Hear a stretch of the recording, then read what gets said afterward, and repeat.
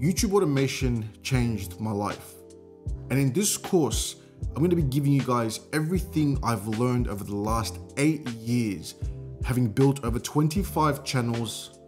Not only just that, having done over 400 million views and having monthly figures like this and daily figures like this.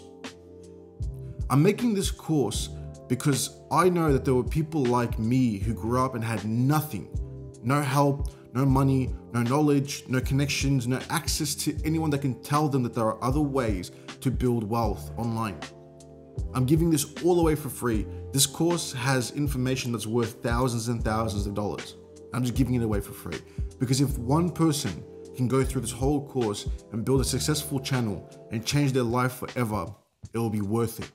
Because when I grew up, my mum, my dad, they were filing for bankruptcy. They came from a different country to Australia. They had to struggle. They had nothing to look forward to. And now it is our chances as we grow up to change our destiny and to do the right things and actually be successful. This course will teach you everything you will ever need to know about YouTube automation. You do not need to buy another course. This is for free. Don't get caught up in those those courses that they charge you hundreds or thousands of dollars just to use them. This one is free, and you will know everything about YouTube automation after this course. To caveat that though, the people that will succeed with YouTube automation will be able to sit through a course like this and actually absorb all the knowledge. If you can't sit through this course and learn from someone who's been doing it for 8 years and giving you the blueprint on how to do YouTube automation for free, then I have to be honest with you, you're not going to make it. You won't make it in entrepreneurship, you won't make it in making money, and there's a lot of things that it shows about your own character. So, if you're serious about it, you're real, you want to change your life, you want to do YouTube automation, and you want to do it right, this course is for you. We're starting this course through all the modules, and you're going to be an expert with YouTube automation after you finish this course. The modules are going to be 8. There's going to be 8 of them. First module is going to go through overviews of YouTube automation. The second module is going to go through things like niche selection. Third one's going to go through stuff like content, how do you pick the right content, what's good content. Number 4, we're going to go through video optimizations, thumbnails, headlines, all that kind of stuff. Number 5, we're going to be going through growth. 6, we're going to be going through scaling through freelancers. Number 7, we're going to be doing a deep dive into copyright and how to keep yourself compliant with YouTube automation. And number 8, we're going to be talking about emerging trends with technology for YouTube automation, things like AI and how you can use that to benefit you. I wish you Godspeed. I hope you smash through this course, learn everything that I have done, and so you can take it for yourself and get started and build something. Good luck. Welcome to Module 1. In Module 1, we're going to be doing 3 parts, and it's going to be an overview of YouTube automation. Now, to preface the whole course starts off general, and as we go through the course, it's going to be a bit more deeper, more concepts, more things, and it will build your knowledge from foundational to expert, so that when you're done with this course, you don't need any more information to get started with YouTube automation. Now, what's YouTube automation? This whole section is going to be an overview of YouTube automation. And so I like to use this way to explain what YouTube automation really is. YouTube automation is basically a business. It is, I take money inputs to create content, and the output is a video. This video gets uploaded to YouTube and it makes money, and I take that money that I make from the video minus my costs is my profit. Where if I was, let's say for example, I was in e-commerce and I was selling t-shirts. T-shirts are the product. In YouTube automation, your video is actually the product. And so this module 1.1 is going to be that overview. And so basically, how do we think of automation? Automation basically means hiring or using tools or finding ways to outsource all these parts that are used to create a video. So let's say me, I know how to edit, I can make thumbnails, I could do script writing, I can, these are all the parts of YouTube, and I could do them all. Now that's tough by yourself. Whereas now, if I hire an editor, I hire someone who gets my research and does my scripts, I hire a thumbnail artist, I've outsourced it. thereby making this channel automated, YouTube automation, right? And instead of just like hiring people, there are also some tools that I can use. Let's say, for example, I don't want to talk in this video. I don't want to be the one that's doing the voiceover. I can use AI tools to do the voiceover for me. That is a form of automation. And so automation is very general. It just means finding ways to streamline, to automate, to get other people on board, hiring, all that kind of stuff, where you're having a less time is spent from you doing all the content, doing all that kind of stuff, and you're maximizing two of the most important parts, which is what is the content that you're going to be doing? What's the content ideas that are going to get your people that are watching, your audience, to watch and love and follow you and your channels? And the second part is maximizing your revenue. So finding out ways to maximize the money that is coming from a video that you upload, your product. And we'll go deeper into all the ways that you can monetize and make money from YouTube. But that's basically a very easy way to understand what YouTube automation is, right? I would rather focus on content ideation and maximizing revenue versus doing all the editing, the script writing, all that kind of stuff, where I can get someone else to do that for me. And that's basically a big thing. That's what YouTube automation is. So if somebody asks you, you know exactly what it stands for, right? The second part with YouTube automation is there's always a balancing act. You do want to automate 80% of it, but there's 20% that you can never automate. It has to be done by you. So by definition, it is a bit more passive. It definitely is passive, comparatively passive to owning a channel or like a full business. But with automation, you're able to get to a point where you are doing 20% of the work versus 80% of the work. And the main thing as well is like you still want to be authentic. You still always want to think about the people that are watching your videos and thinking about what they want to see, not creating garbage just for the sake of creating a video. That's a big mistake that a lot of you people that do automation from a very substandard point of view is you go, just upload, bro. Just get the videos out. That's not how you do YouTube automation. You have to be authentic. You still have to have value in your videos. You still have to have videos people want to watch. Not garbage. Nobody wants to watch garbage, and your retention will show that. But we'll get deeper into all of these topics through this course. And so from a 5-point perspective, YouTube automation is minimal direct involvement. By minimal, I mean 80%, 85% is done by others or AI, and you're doing the 15% that matters, right? It's a lot of it's outsourcing content creation from people that are better than you at editing, at doing thumbnails, at getting metadata, SEO, all that kind of stuff, giving that to the people that can do that better than you, but you control the parts that nobody else can do, aka strategy for content and maximizing monies. Number 3, there are tools like to streamline publishing. We'll talk about those all. There are tools to get all this feedback from your videos and to get feedback on comments, likes, engagement. And then what you could do is that you take this engagement data, you take all this data, and it lets you figure out what is the best content that we can make for the audience that are right now watching our videos. Let me say one thing.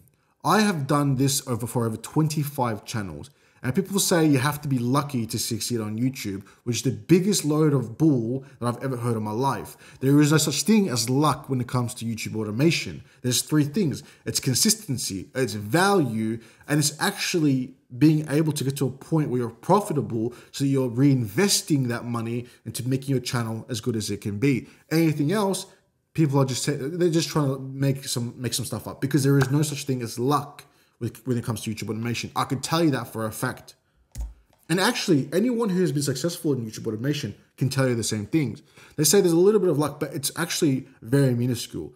85 to 90% of it is what you do, the inputs you put in, having the right people, having the right content. I can guarantee if you make the best videos, there is no chance that you will fail in YouTube automation. It's just impossible. Because if you're making the right video, people are enjoying your video, they're engaging with your video, and they're coming back for more, you have a recipe to succeed with YouTube automation.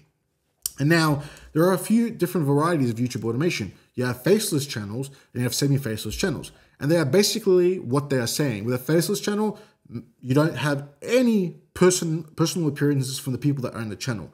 Think of a Cocomelon or these facts trivia channels, for example. Those are like an example of faceless channels. You never see who the owners are, or the ones that do documentaries or do reviews about things. You never really see who they are.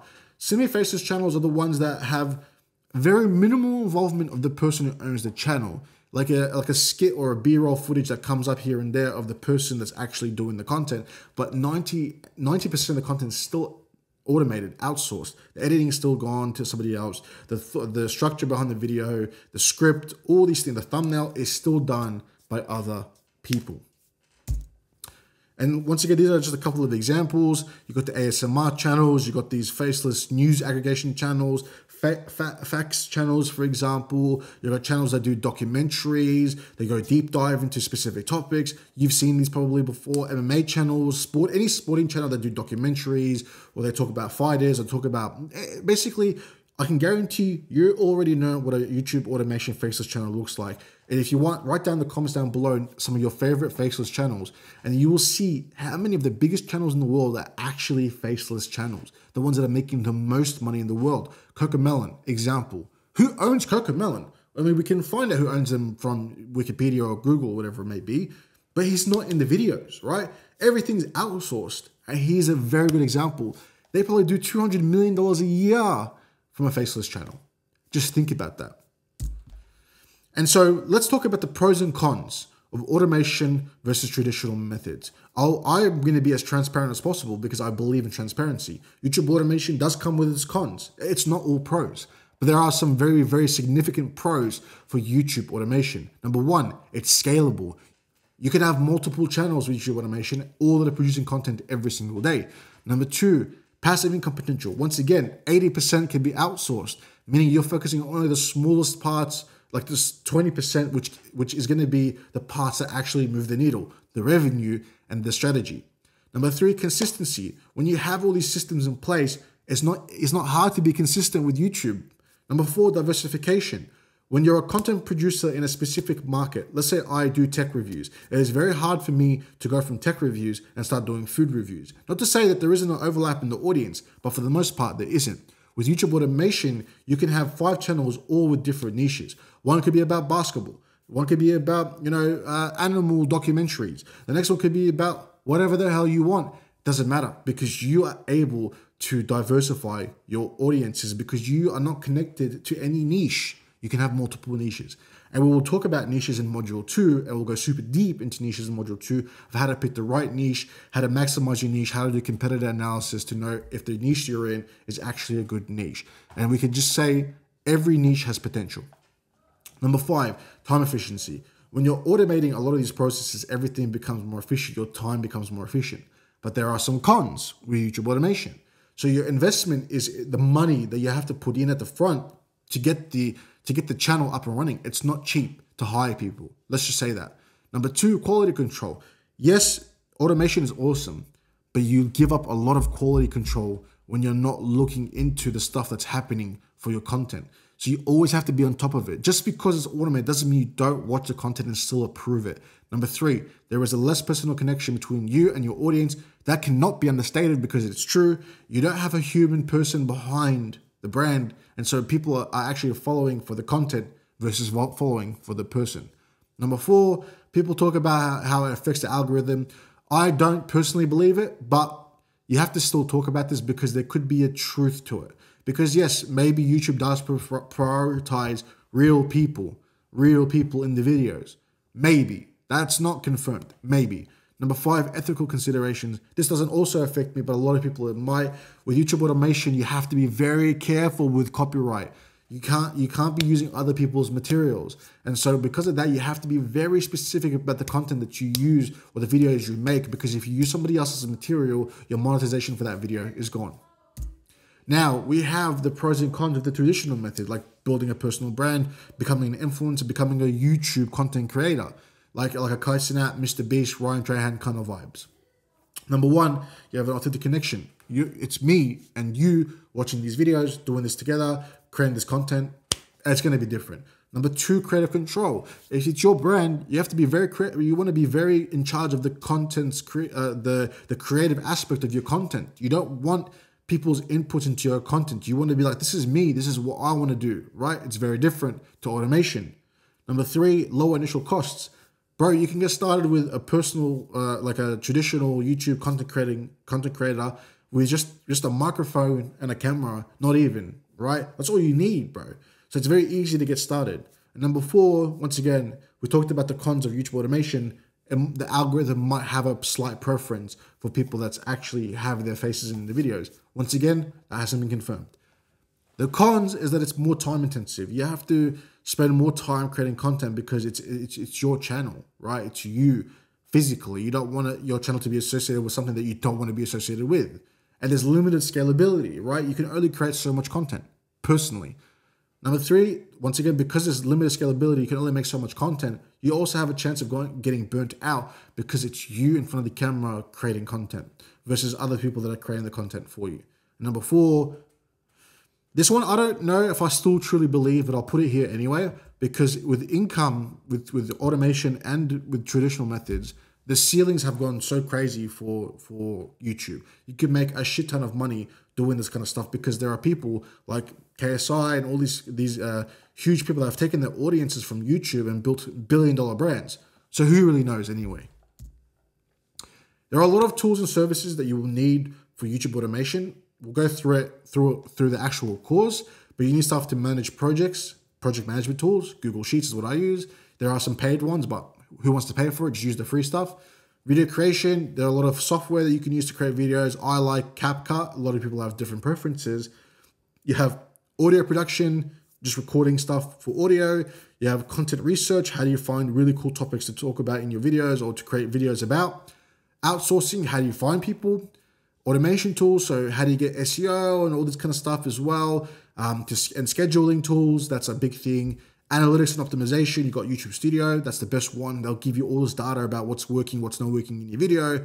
And when you grow and scale with YouTube automation, the biggest thing is the legal and the administrative and paying people and all that kind of stuff, which is going to be super important, right? If you get to a point where you start making a lot of money, which you can with this course, because you'll understand everything you need about YouTube automation, you're going to need to think about the legal and the administrative side, paying your people, the people that are working for you, paying all your bills on time, because these are the people that are going to be getting the content that you need to monetize.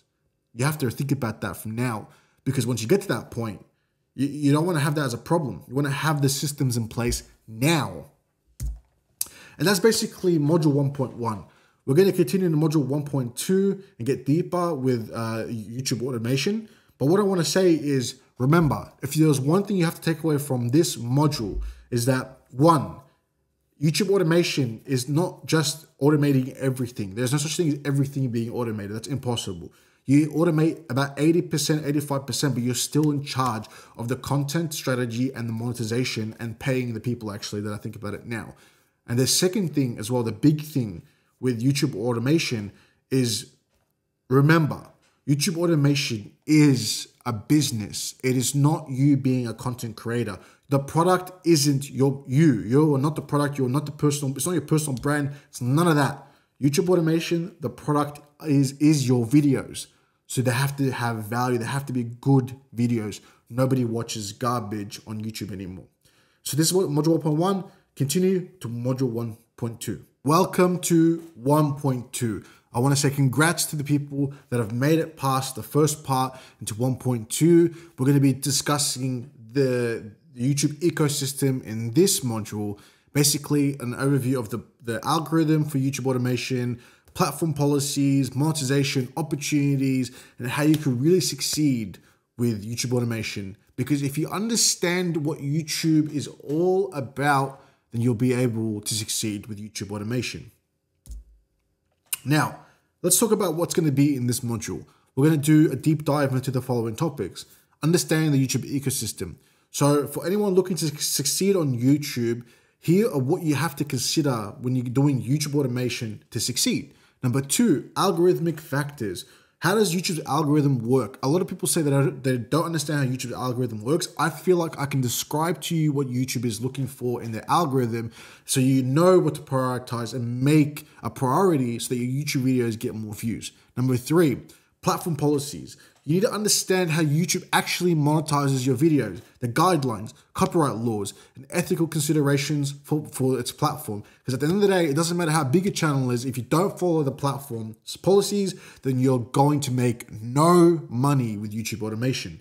And number 4, what are some ways to monetize YouTube channels through YouTube automation? We're going to explore the YouTube Partner Program, but we're going to look at other ways actually to make money through YouTube automation.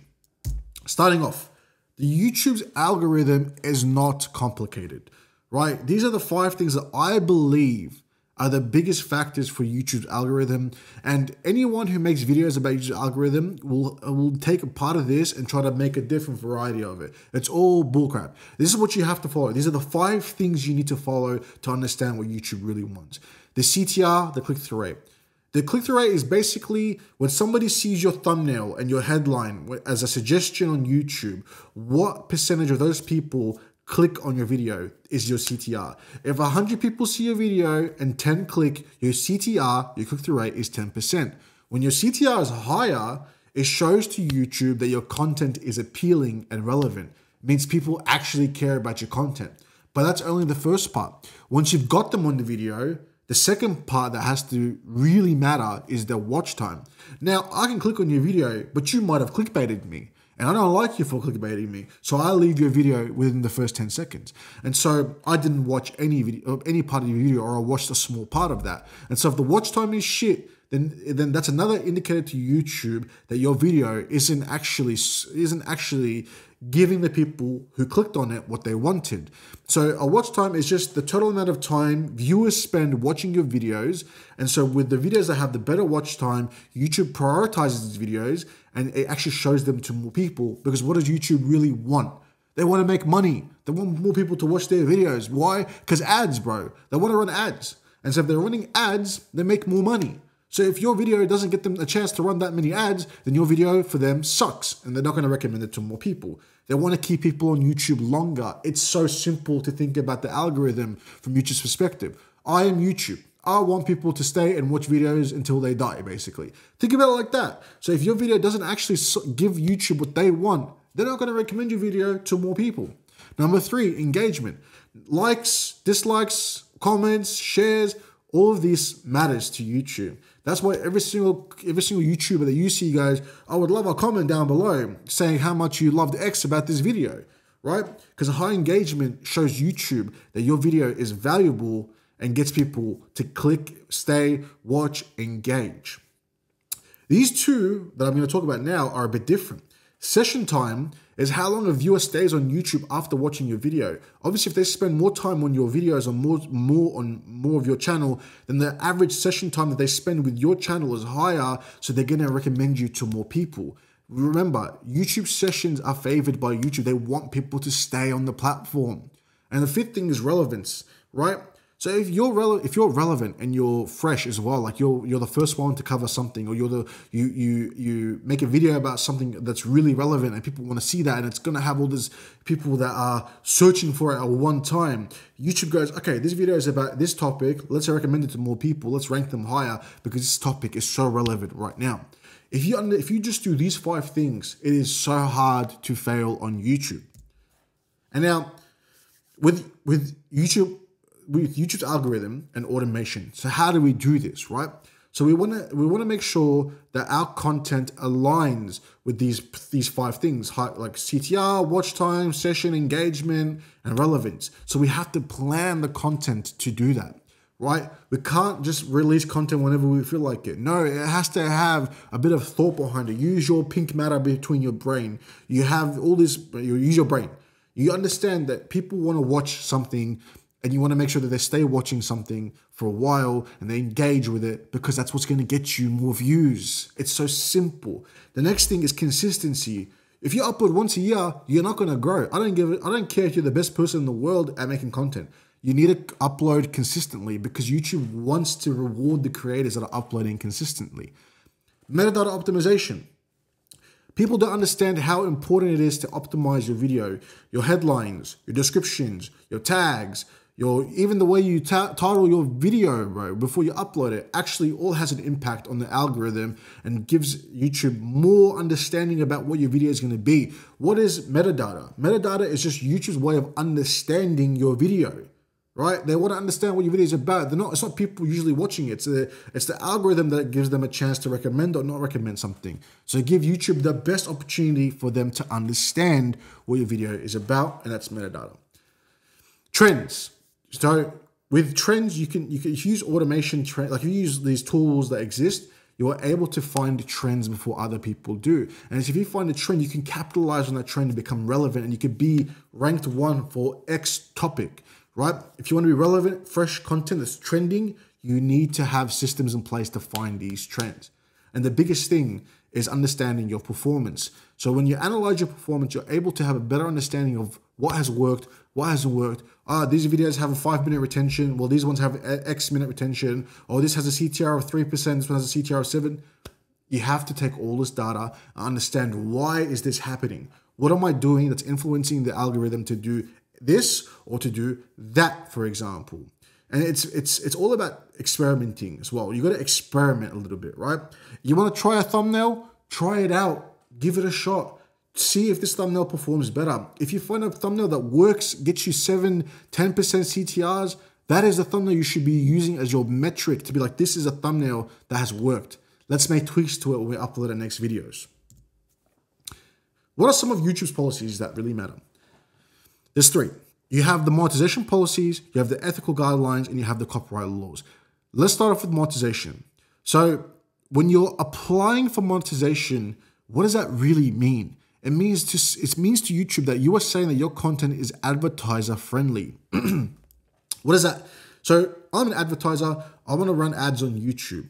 When those ads get run in your videos, you get a percentage of that money that I spent on running the ads, right? That's how YouTube ads even work. That's how this monetization policy on YouTube works.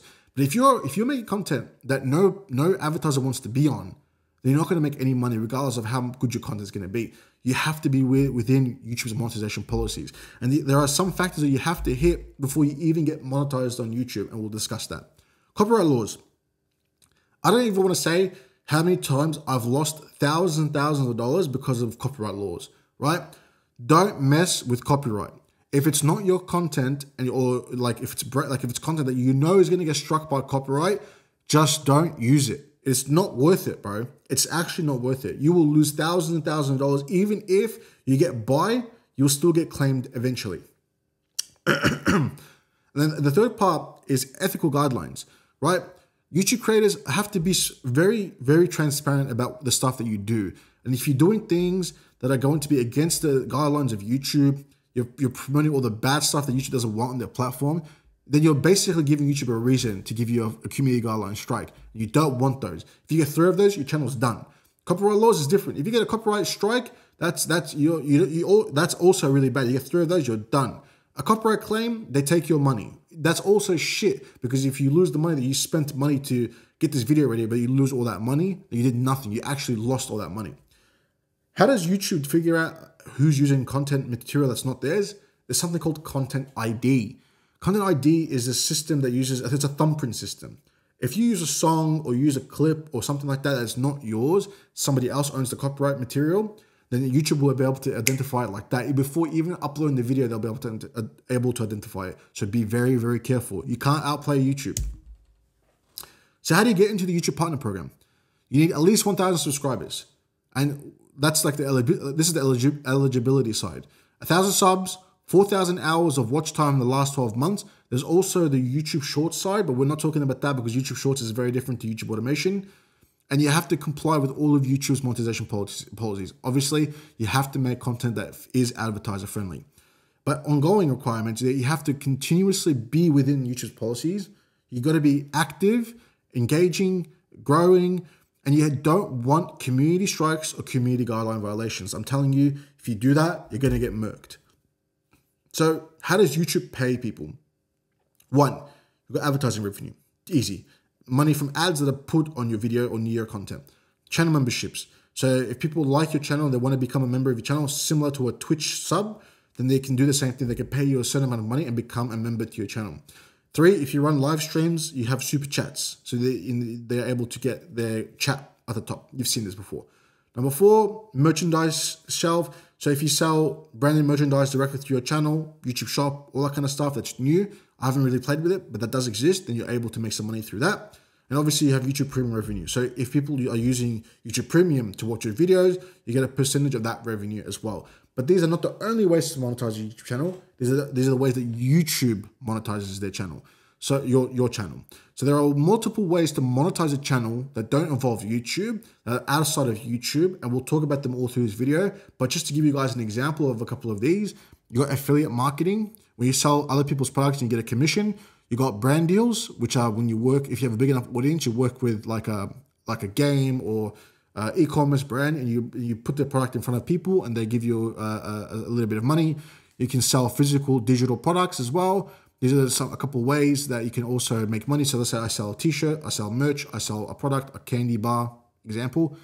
And the 5th way is like content licensing. You can sell your content to other people to license your content, to use it, upload it, and they also pay you for that. But we'll describe all these ones in detail through this course.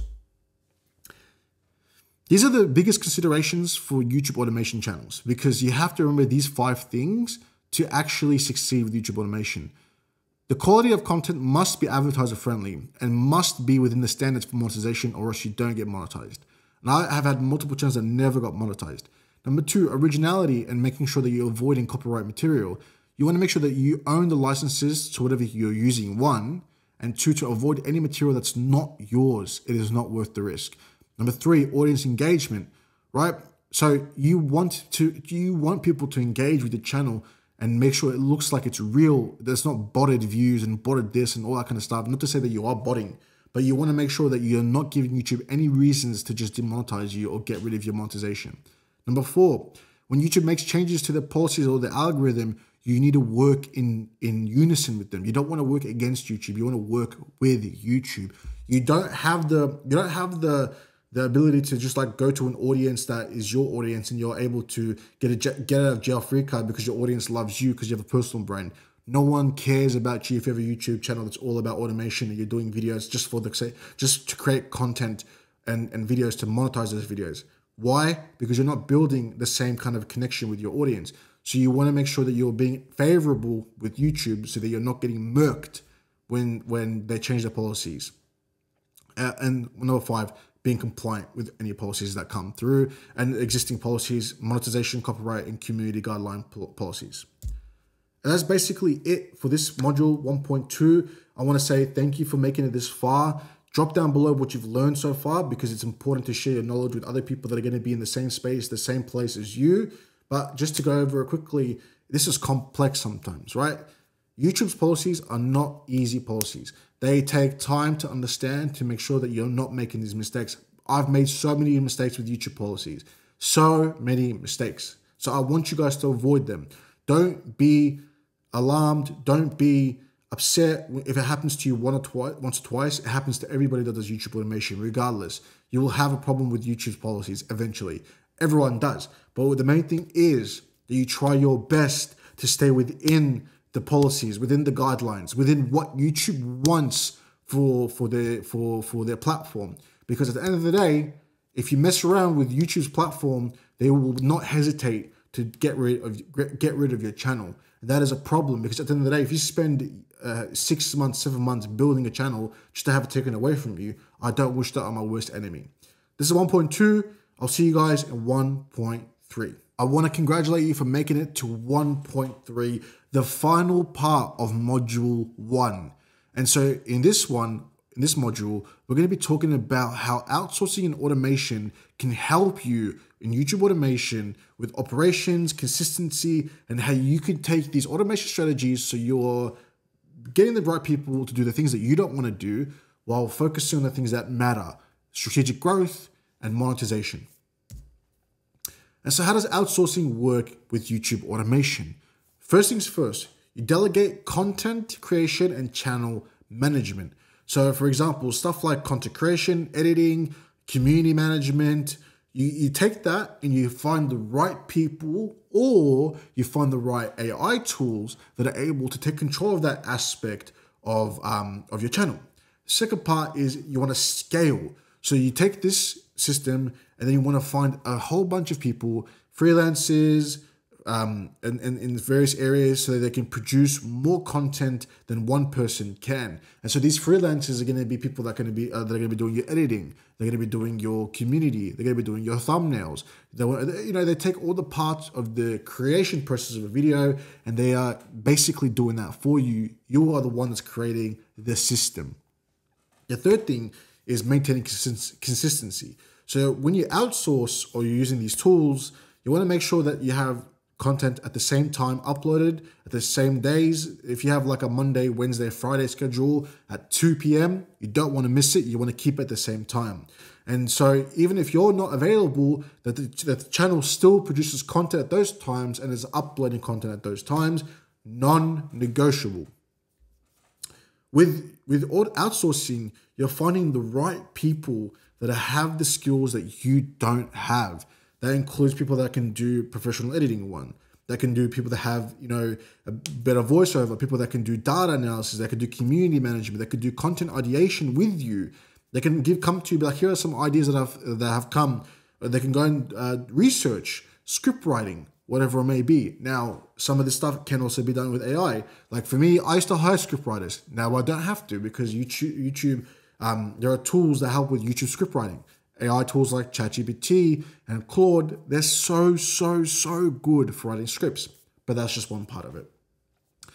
The biggest thing is that you want to focus on strategy. When you have the right people that are taking the stuff from you that you don't want to do, you could take your energy and put it into strategy to grow your channel strategically. And also that you're getting to a point where you're maximizing the amount of revenue that comes from the channel. You want to be profitable, but you want to be growing at the same time. And when all these things are taken care of, then you're not held down by day-to-day operations, aka editing, script writing, getting the right content research done. You can focus on strategic things like, where are we going with this content plan? What do we have in the content backlog that is going to get our audience super excited? How can we make the most money that we can from these videos? How do we systematically use all our resources at hand to get to a point where this machine is growing and building? And actually we could take this machine, take the learnings and apply it to a second channel, a third channel, a fourth, you know what I'm trying to say? And the big thing is that it helps you reduce burnout. It is really hard in business because business is very difficult. You get burnt out. There's a lot of work that needs to be done. Same thing as a content creator. But when you find the right people that can help you and distribute your workload, then you can keep yourself from burning out. So how does this actually work in real time? How does the workflow look? You start with planning. So me, you, the channel owners of these channels that are doing YouTube automation, we have to think, what are the content ideas? What are the strategic videos that we can make that's going to appeal to this audience? Then we come up with this audience in our brain, what they want, these videos, and work backwards. So we have to think about, what does it take to make the video? Task distribution. We have to think about each task that's going to be needed to create this video. And that's when you give this to a couple of freelancers. And then you can find these freelancers that are going to be able to do the parts for you. So that's when the content creation happens, after you've found the right people. You find voiceover artists, script writers, editors, all that kind of stuff. Now you have a team of people. These people will take your idea. They'll take the things that you want. They'll come back to you with this video. You have to review it, approve it, and if you have enough money, you can have a channel manager that does this as you grow your channel. But at the beginning, you're uploading the video, you're making it go live, you push it out to people. When all that is said and done, when you get all this data back, you have to do some analysis, see what worked, what didn't work, and then change your strategy to ensure that you're on a trajectory going up, not a trajectory going down. These are the job roles that are typically outsourced with YouTube automation. Once you know this, you can start automation from today, because this is everything you need for YouTube automation. to get the channel running. This is not including the legal side and the monetary side and the paying people side and all that other stuff. No, this is just what you need to get from idea, research, get the product ready, the video, and upload. So you need someone who can do content research. So ideally, that's going to be you that's going to come up with the ideas for content. But as you grow, you'll find someone who can identify topics, gather facts, do the research, statistics, and ensure everything is accurate about your content while also being engaging. And they can also use AI for this as well. A lot of these things that I've said, you can use AI for, and I've put them here for where you can use AI. You have scriptwriters. Scriptwriters come, they craft engaging scripts for your videos, and they are optimizing for SEO through metadata. And they are optimizing for retention. They want to ensure the script keeps them hooked. And in this course, I'm going to teach you guys how to write such effective scripts where if you read a script, you can tell me or not if that script is good or if it sucks and it's not going to get people watching the video. You'll know all the stuff after this video, during this course, sorry. It's in another module. You have voiceover artists. These are the people that are going to be taking your scripts and they're going to be narrating it with the tone that you want. Once again, this is expensive. So you can find people that can do it for you, but you can also use AI for this. Just to go back to scriptwriters, you can also use AI. AI tools have got really, really good at writing scripts. You just have to feed it the right data, the right research, so then it can write the script for you. You have video editors. They take the footage, they get footage, they put it together, they add effects, they do this pacing, and they keep you consistent across your brand. And we do have a module in this course that goes deep into optimizing video. Thumbnail designers. We create eye-catching thumbnails that get people to click. Once again, we have a whole section on this in the video in this course. SEO specialists, people that are going to be optimizing video titles, descriptions, tags, all that kind of stuff to give YouTube some context, right? I'm going to sound like a broken record, but we're going to go deeper in this on this concept as well through the rest of this course. All of these topics are going to get broken down a lot more. Most of these topics, sorry, are going to get broken down a lot more throughout this course. So stay tuned for those modules. But if you want to go to those modules, in the description, I've put every single module and what each part is going to be about. So if you want to learn, for example, now how to create a thumbnail that's going to be very good, what does a good thumbnail look like, you can go to that part of the video. I recommend if you're starting, just keep watching this course. As you go along, you will learn, you'll get better. You don't have to skip anything. So how do you find people that could do this work for you? I personally prefer Upwork because Upwork is a platform where you can put your price and people will apply to the jobs that you have. If I want to pay someone $2 or $5 or $10 an hour to do my editing for me, I can put that price. It is not against any policies to put that price.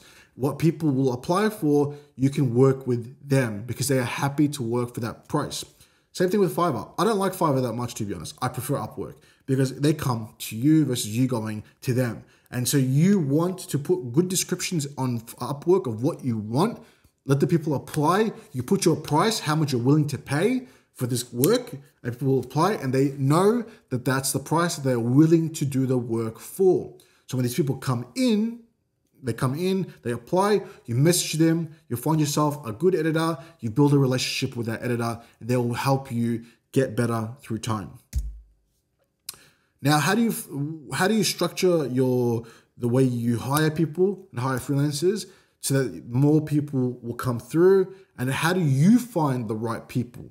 First things first, you need to be extremely clear about the job descriptions. They have to be detailed. You have to really be specific about the requirements and expectations of what your job is going to be. If I'm looking for an editor, I need to be very specific. I need an editor for 3 days a week that's going to create 20 minute long videos about X topic. Be specific. Number 2, you want to make sure you look at their portfolio. Don't just skip over it and just hire someone for the sake of hiring. Look at the work they've done. If it sucks, don't use it. Don't work with them. Also look at the reviews. See what people have said about their work in the past.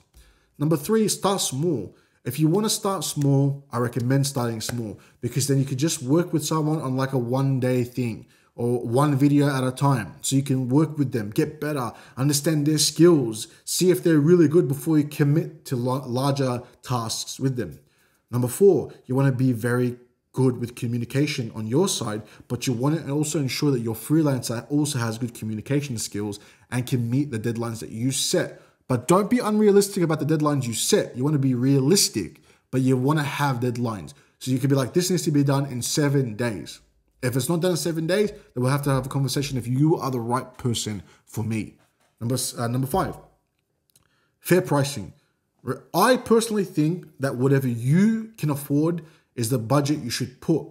Because with low pricing, you get low quality work. But when you're starting off, that may be okay just to get you in the space, just to get you started, just to get you in your first, couple of uploads. But when you start to see some traction, the quality of your content should also be reflective. At the beginning, if you at the beginning focus so much effort and energy on having the best scripts and engaging content, and the video editing isn't the best, that's okay. You can start like that. As long as the content, the actual, the value of the content actually hits for the people, then it will still get traction at the beginning. Number 6, I think, contracts. You want to be very clear with your contract with the person about the deliverables, the timelines, and the payment terms. Because I've had multiple times where I've had to use the contract because the person that I hired didn't do what they were obligated to do, and they still wanted to get paid. And that's not fair on anybody. If you're clear about your deadlines and your contract, then they also need to adhere to that as well and give you the work that was agreed upon at the time it was agreed upon. Never neglect the power of a contract between you and an individual that you are hiring. It is so important that and if you don't do this, there is a big chance that you're going to get ripped off and you're going to lose money, and it's going to leave a sour taste in your mouth. And number 7, a feedback system. Just because you think that you are being reasonable doesn't mean you actually are reasonable. You should have a set structure that you can give to the people to be like, I will give you and a lot of the freelancers will ask you for reviews. So you could be like, based on your work and based on how you do this stuff, I'm going to give you this as a review to you, right? And so what's going to happen is that these people are going to work towards ensuring that every part of that is at a 5-star, and you want to make sure that they do that too. So you could tell them, this is what I look for, and this will be reflected in the review you get from me. And that's basically a simple way to look at outsourcing in YouTube automation. YouTube automation in itself is in the business of hiring the right people to get the right content out there for you. And so you want to be able to hire people, you want to be an effective leader that's going to be someone that people actually want to work for and actually enjoy working for. Now, in saying that though, there are some AI tools that you can use, but for the majority, I think a lot of YouTube automation is hiring the right people that can help you and using some AI tools. But if you're starting off with $0 and you want to just use AI tools for the majority of it, that's fine. You can start off like that. I just think that stuff like editing is going to be very difficult to do with just AI tools. You definitely need someone who knows how to edit a little bit. But if you learn how to edit a little bit and you can use AI tools, you can start off with YouTube automation from basically nothing. You get a script written. Start off with content. You get the content idea that you're thinking. You do some research on the content. You get a ChatGPT or a Claude to dive deeper into a topic. You get them once again to then write a script about that topic. It's going to be engaging, going to have high retention, and it'll do it for you. You take that one, you use something like 11 Labs, a free version of 11 Labs, for example, to then voice over. You just snap a little bit of B-roll footage together, upload, get the data and see what's working or what's not, and stay consistent. You can do it with no money and hiring nobody. I always have preferred hiring people so they can do the work for me, because then there's someone there that you can look to and be like, hey, this is your thing to do. This is your thing to do. We're all working in the system. Because when you get to like 50,000, 100,000 subscribers, it's very hard to do that through just automation, through AI alone. You're going to need the right people. And so this module basically explains how you find the right people, where to find the right people, and how to set clear objectives, outlines to ensure that the person you hire and you are on the same wavelength. And just like that, you've finished 1.3. You have finished module 1. I want to say congratulations. You have gone 1/8 through this course and you are on track to being a YouTube automation expert by the end of this course, at the end of this video. I want to say that a lot of people probably haven't made it this far, but you have. I want to say to you to keep going, keep trying, keep moving forward through this, because at the end of the day, once you finish this, you will never need to watch another course on YouTube automation again. You can get started. You can get started in this journey, start building your channel, start monetizing, start making money from YouTube or automation. Thank you. We're going to move on to module 2. Module 2 is all about niches or niches. I don't know how Americans say it. Niche. The niche is basically what your content's about. What's it actually like? What's the whole channel's like theme basically? So let's go into module 2, and we'll start off with 2.1. I want to say congratulations for making it to module 2. And for module 2, it is going to be all about niches and niche selection for YouTube automation. So module 2 is going to be also separated into 3 parts, and this is part 1. So in this whole this part of the course, we're going to be talking about niche selection for YouTube automation. How do you identify the right niche for building a profitable, sustainable, and successful YouTube channel with automation? And these are the topics that we'll be talking about in today's video. We're going to be talking about what is a niche. Maybe a lot of people don't know what a niche actually is. Why is it important for niche selection? So how do you also identify what niche you should pick? So the criteria we use to pick niches. Are there any tools that we can use to identify niches? How do we analyze competitors, and how do we analyze if there's saturation in a niche? And then also the last part, the really important part, is evaluating long-term viability. So what is a niche? A niche basically, in the context of YouTube content, is basically a specific segment of a very broad market that your channel caters to. It's what your channel's area of focus is going to be, the specialization. An example that I've put here is vegan meal preps for college students. Other examples could be I make MMA documentaries for for fighters in the UFC. I can make MMA documentaries for up-and-coming fighters. That's a niche. That's a niche. I can do, for example, game law. So I discuss the game law of games, for example. Whatever it may be, a niche is just a very, very specific segment of a broad market. So let's say, for example, you start off with gaming, and you break it down to PC games. You break it down to RPG PC games. You break it down to law-based MMA, law-based videos on games that are, you know what I'm trying to say. I went too niche and I forgot what I was trying to say, but that's basically what it is. But why is it important that we choose the right niche?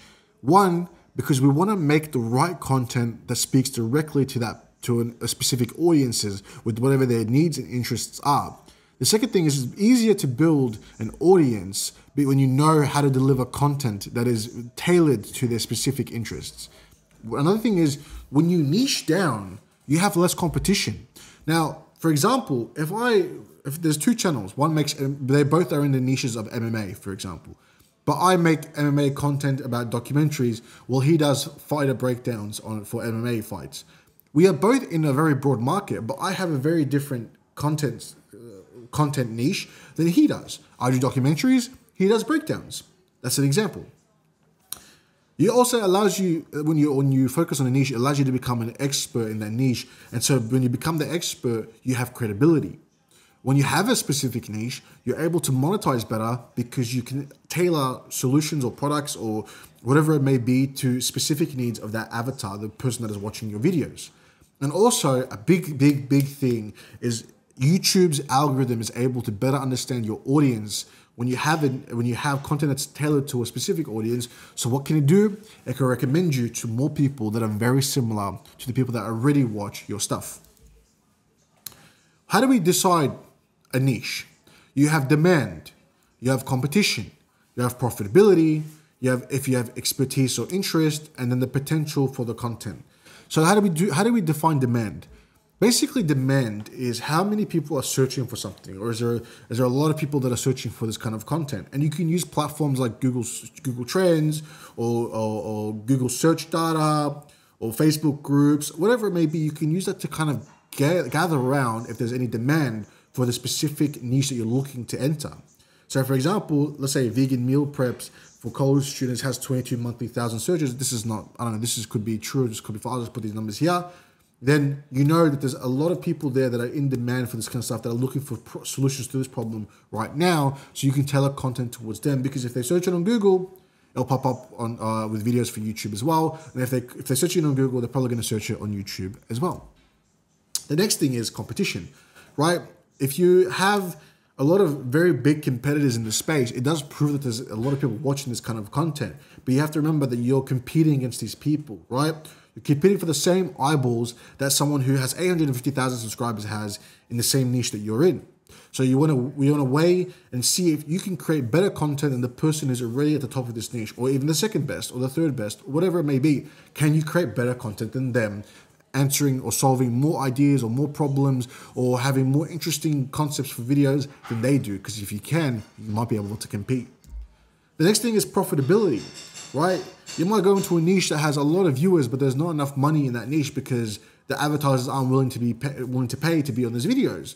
But you also have sponsorship opportunities depending on what niche you're in. You have products or services depending on what niche you're in. And then you also have to think about the audience that you have. If you cater to like a college audience versus an entrepreneurial audience, the disposable income is very different. Now, another big thing is if you enjoy the niche, if you enjoy the content, if you have a specific set of understanding about a content niche, for example, then you are able you're able to take that channel further because you already have a very thorough understanding about the specific topic or the specific segment or the specific niche. And so that makes you someone who can build faster because you know what people want.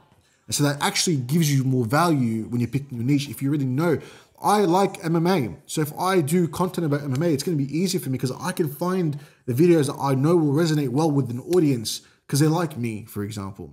So that could be something that you use. If you like cars, or you like boxing, or you like documentaries, or you like animals, or whatever it may be, if you have an experience with it or you have a personal interest in it, it might help to be that niche that you pick because you can make content for it.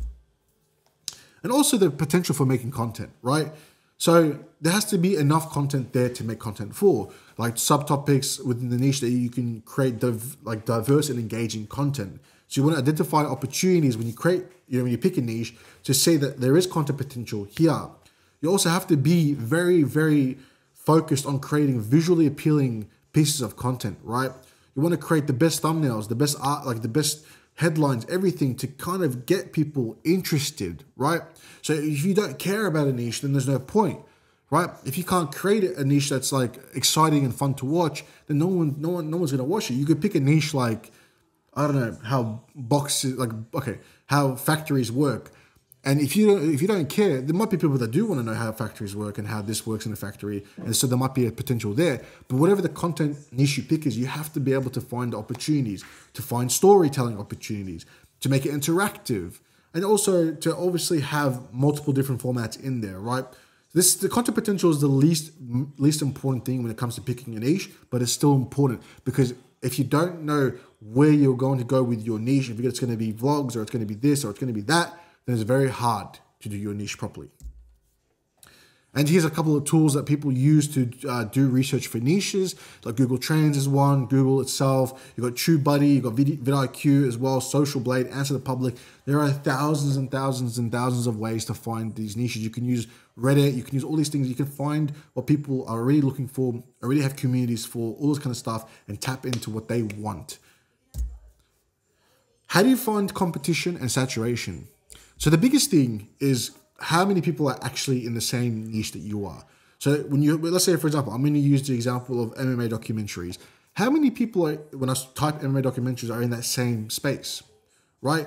You can use Social Blade to identify what their sub counts are and the view numbers are, but how many people? Is there 5? Is there 6? Is it 7? The next thing is the quality of their content. Is it good? Can you beat them? Can you make better content than they can? If you can't, it's going to be very hard to get the viewership because at the end of the day, these people have built massive followings, bigger audiences than you. They have more resources so they can make better content. But can you make better content than them at their best? Because if you can, you might be able to beat them. How often are they posting? Posting frequency is really important. If they post once a month and there's so much demand for this kind of content, you come there and you post once a week or you post once a day, then you're able to kind of beat them because you can either match or post more when you do YouTube automation. Let's say, for example, there's a lot of competitive people in a specific niche, like MMA documentaries.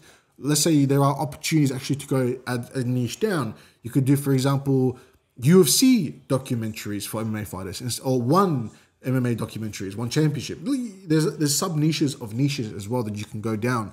So you might be able to, don't go broad if there's too much competition, actually go more niche, more down, because you can always build outwards instead of building inwards. Engagement metrics. Like, a big thing is when you look at the people that are competing against you, is to look at their likes, you know, if people are commenting, what they're looking for in the comments.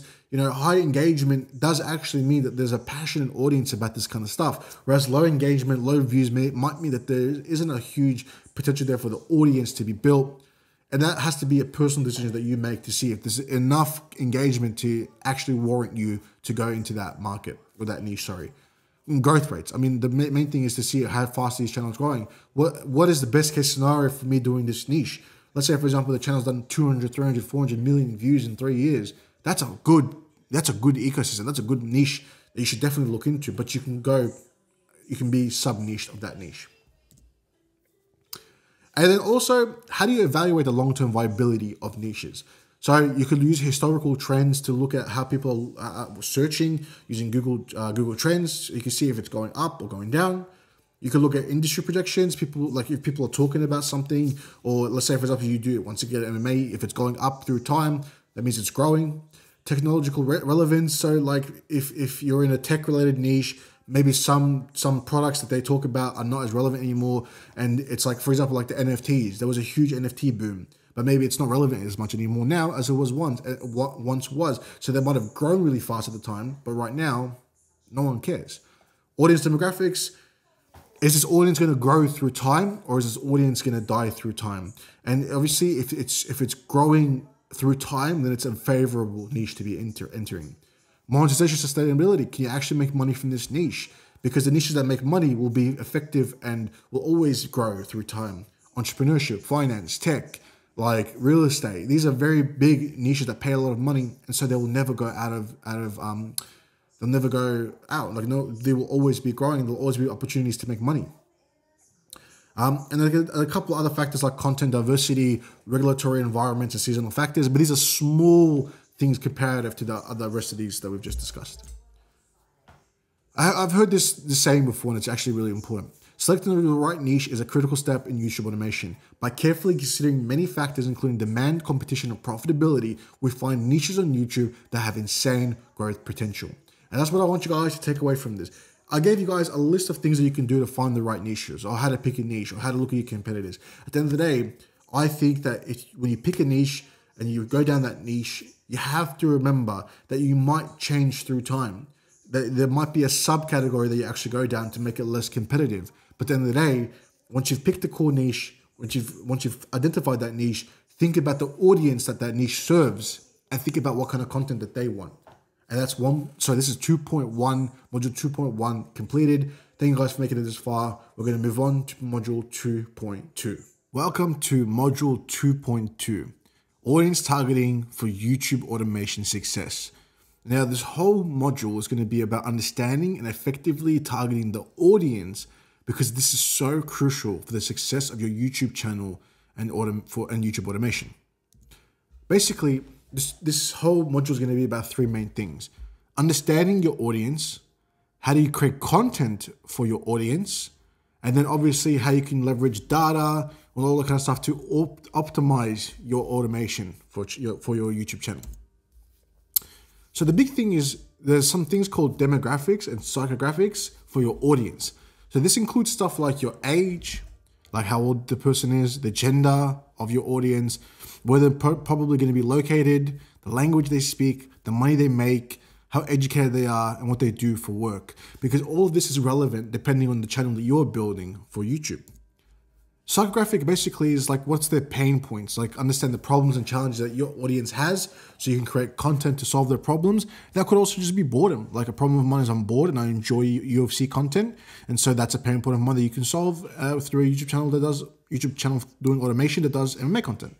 What are my interests? You know, Motivations. What are the reasons that I use YouTube? What is it? For entertainment, education, inspiration, finding solutions to problems. You have values, so you got to understand the values of the people that are watching your content and to resonate with their core values. Lifestyle, what's a daily routine look like for the people that you want to create content for? The personality trait and their buying behavior. All of these things are so important for YouTube automation, and I see nobody talk about this stuff in any courses for YouTube. So how do you research audience demographics? So there are several tools that you can use to get insights on demographics, and a lot of things are like age, gender, income, whatever these may be. Some are YouTube analytics. They'll tell you where they're coming from, how old they are most of the time when you have enough audience, when you have enough stuff there. Google Analytics, but you can use so many tools online that can help you understand it. And also you could probably use AI tools to help you understand your demographic. And how do you create content that resonates with your target audiences? This is the strategy that you need to use when you're thinking about content that you want to create. So either you address a pain point, so you create content that directly addresses the challenges or problems your audience is facing, where you offer solutions, tips, and insights to improve that problem for them. You match content style to your audience preferences, so you can do like short, punchy videos for an audience that prefers quick, actionable tips, or longer, more detailed content for an audience that values in-depth information. Just it depends on your audience. If they're there to learn how to do Facebook ads, for example, you're gonna need a very different audience than someone who's there just to watch a knockout video, compilation video, for example. Using relevant examples and references. So you want to incorporate examples and references that your audience can relate to. So stuff that makes them feel a bit more connected. Like let's say, for example, you want to help people that are doing Facebook. You could be like, if you're like, so for example, this is for X person that's dealing with Y problem. And then you're using a relevant example by saying, I had this person that was dealing with X problem. And then that person might be able to resonate with that person. You know what I'm trying to say? Speaking the language. That's like a really important thing. People know if you're talking shit or if you're being false. So you want to be able to speak in their tone and their style so you can resonate with that target audience. So for younger viewers, that might be using the slang that's of the market like Riz and Aura and all that kind of stuff that works for a younger audience. Well, as a professional audience, you could use more industry-specific terminology. So let's say, for example, if I run a business-to-business content marketing company, I can use terms like CPMs or lead magnets or whatever because they'll understand what I'm trying to say and actually shows them that I know what I'm talking about. You want to align with values. So you want to create content that aligns with the core values and beliefs of your audience. If you're making content for football fans that like to get drunk and they like to play soccer and all this kind of stuff, and you talk about why alcohol is bad for you, like you're not aligning with the value of the audience. It's a bad example, but you have to be someone who understands what your audiences actually believe, their core value, their core beliefs. And the big thing is also to engage with your audience. These are people that are going to become a part of your community. You want to talk to them, get feedback, ask them about what they think, what problems they're dealing with. Have a community. Actually, like people have made community so transactionalized when it should be like, yeah, I'm here for you, and you're here for the content. And if you have questions, ask them. We'll actually engage with you and get back to you if you have any questions or problems that you're dealing with. And a big thing that I learned from doing product management and building tech products is how you build an audience. So you build something called user personas, right? A user persona is like the ideal person who'd be using this application. And you create something about their life and what they do and who they are and what they do for work and all this stuff like that. But the best thing that you can do is build an audience persona for your content. So you can plan the best content that you can for this specific audience. And nobody does this in the space. This is one of the biggest secrets for YouTube automation that nobody does. This is why this is not luck. And instead, actually, it is structured. Because if you understand what they want, then it's very hard to not get views because people are already asking these questions. You just have to solve for them. So example of building an audience persona is you gather audience data, so demographic, psychographic data that you've collected, so you understand your audience. You want to create a persona of this audience. So let's say, for example, your channel, it says here 2 or 3, but let's say your channel starts off and you have one niche, one segment, and you create one persona for this channel. You want to include key information in this persona. So like things like their name, their age, occupation, interests, pain points, goals, content habits, preferred platforms, and you want to go really deep to understand them. And you want to be very, very specific. And I'll give you an example on the next slide, so we don't have to worry. I will show you exactly what I'm talking about. But you want to add specific details, even add a stock photo of someone to envision that person. So you think about that person when you're creating the content. When Amazon was being built by Jeff Bezos, he added an extra chair there for the customer. The customer was the additional person in every meeting because you want to think about that person. Same thing with your YouTube channels. You want to think about the audience persona that you're building, or the audience that you're building this content for. And so when you do the content planning, you want to use this these personas, audience personas, to really go deep in what they are looking for, what they want, their problems, what they do to enjoy their time, where they find, how they find themselves spending their time online. And here's an example. An example of this is Alex. She is a marketing manager. She makes $65,000. She's from Chicago. That's her demographics. Her interests are she enjoys digital marketing, productivity, and fitness. Her pain points are she struggles with work-life balance and wants to advance her career. Her goals is to improve marketing skills and start a side business. And she watches YouTube during lunch breaks and in the evening, prefers YouTube, LinkedIn, and Instagram. This is what an example persona looks like for an audience, for a viewer. But I would add one more thing, is I would add a photo of her so we know who we're talking about in this video, or sorry, in this persona. And so here's the conclusion for audiences. Audience understanding is key. You need to know your audience's demographics. aka the stuff about them, like their age, their income, all this kind of stuff, their psychographics, their pain points, their problems they're dealing with. And you want to know what their content preferences are so you can create the best YouTube content for them.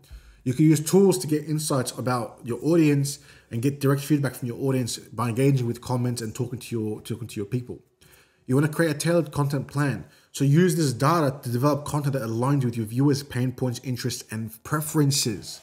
You want to build a loyal community by understanding and engaging with your audience. You can foster a dedicated community around your YouTube channel. So important. Community is everything now. And to achieve greater success, effective audience targeting leads to higher engagement, retention, growth, and is actually one of the biggest indicators for success in YouTube automation. Sorry guys, that's my dog. That's 2.2. I'll see you guys in 2.3. Thank you guys for watching. Hey guys, welcome back to module 2.3. Now, we're going to be talking about something that is super important. That is channel positioning on YouTube. So how do you stand out while building a successful YouTube automation channel when it's competitive? So we're going to be talking about a couple of things. We're going to be talking about why YouTube is competitive. Well, one, there's an easier barrier to entry and a lot of people need to work harder to stand out. Number two, we're going to be talking about the importance of channel positioning. And that is a strategic process that defines how your channel is seen by your audience in relation to your competitors. And number third thing, we're going to be talking about how effective channel positioning is crucial for success on YouTube because it lets you build the right viewers and you can build a loyal following. Now, channel positioning is what sets Mr. Beast apart from other people. It's what sets these huge content creators apart from everybody else who's just trying to be them. Can't you say, you've heard a lot of people say, oh, he's just trying to be the next X or the next Y or the next this or the next that, because the person who solidified the channel's positioning as the dominant person in that market, that niche, that for that audience is the one that everybody's going to be comparing them to. So how do you define your channel's value proposition? Your value proposition is what is your channel even here for? What does it actually do for the people that are watching your content? So we've talked about identifying your target audience in previous modules, right? So you got to understand who you're creating content for, their needs, their interests, their pain points. There's non-negotiable. You need to, if I come to you and ask you about your channel, and I ask you, who's your channel actually for? Like who's watching these videos? Like if you don't tell me exactly who the audience is, then you don't understand your audience. The second thing is, even when brands come to you and they want to do affiliate marketing, sorry, not affiliate marketing, they want to do a brand deal with you, and they ask you, so who's your audience? And you don't know how to answer that question, you look like an idiot. So you need to know your audience. You need to know who's watching your content. Now, the next thing is you want to define clearly the type of content you provide and how it addresses your audience's requirements. So if I am here, obviously creating content for people that are 25 to 35-year-old MMA enthusiasts who enjoy watching MMA on the weekend, and I want to create content for them, I have to be really clearly showing them what I'm offering them, right? I'm going to offer you the most entertaining MMA content that is not seen on YouTube. You want to be a market of one. You don't want to be the same as somebody else. You want to be distinguishable. I can only see this kind of content on your channel. A good example of this is VoteSport. You guys should look at VoteSport as an example of them positioning themselves as the people that are in the forefront of MMA content for fighters that are unknown. They do a great job of YouTube. They do an insane job with YouTube and understanding their audience and what they actually want to watch. I watch their content all the time because they know me. They know what I want to watch. They understand me.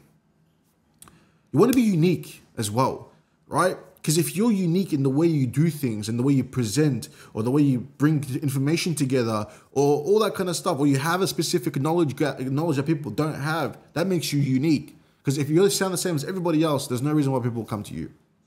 And if your audience understands the clear benefit and the values of your channel, then they'll come back one after another, after another, after another. They'll be hooked, right? If they come to your channel and they get no value from your channel, good luck trying to get them to come watch another video ever again. If anything, YouTube will penalize you for it.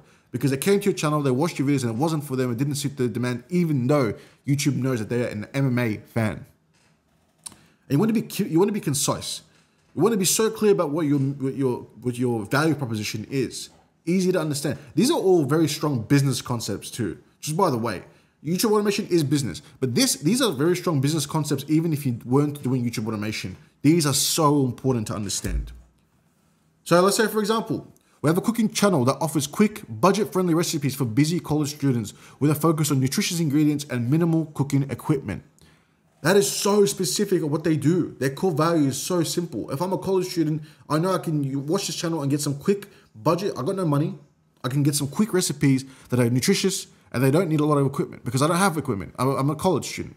Second one is tech review channels that do in-depth, unbiased reviews of smartphones, right? Maybe some channels have a bias and you're going to be an unbiased one, for example. Let's just say. So how do you differentiate your channel from your competitors? One, unique content angle. So once again, you got to find a specific perspective or an approach in your niche that people aren't doing. So for example, a fitness channel that's focusing exclusively on apartment-friendly, no equipment workouts. That's unique.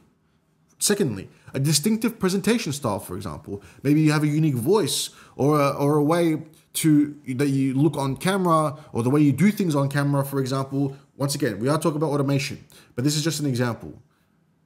You want to be humoristic, you want to be storytelling, or you want to be serious, or you want to be very emotion drawing, or, there's always different ways that you could be very distinctive in your presentation style. Be unique as well. But expertise and credibility. Now, if you're an expert, or you know what you're talking about, let's say, for example, you've been doing e-commerce for 20 years, then it's very hard for people to be competing against you if they don't have the same experience.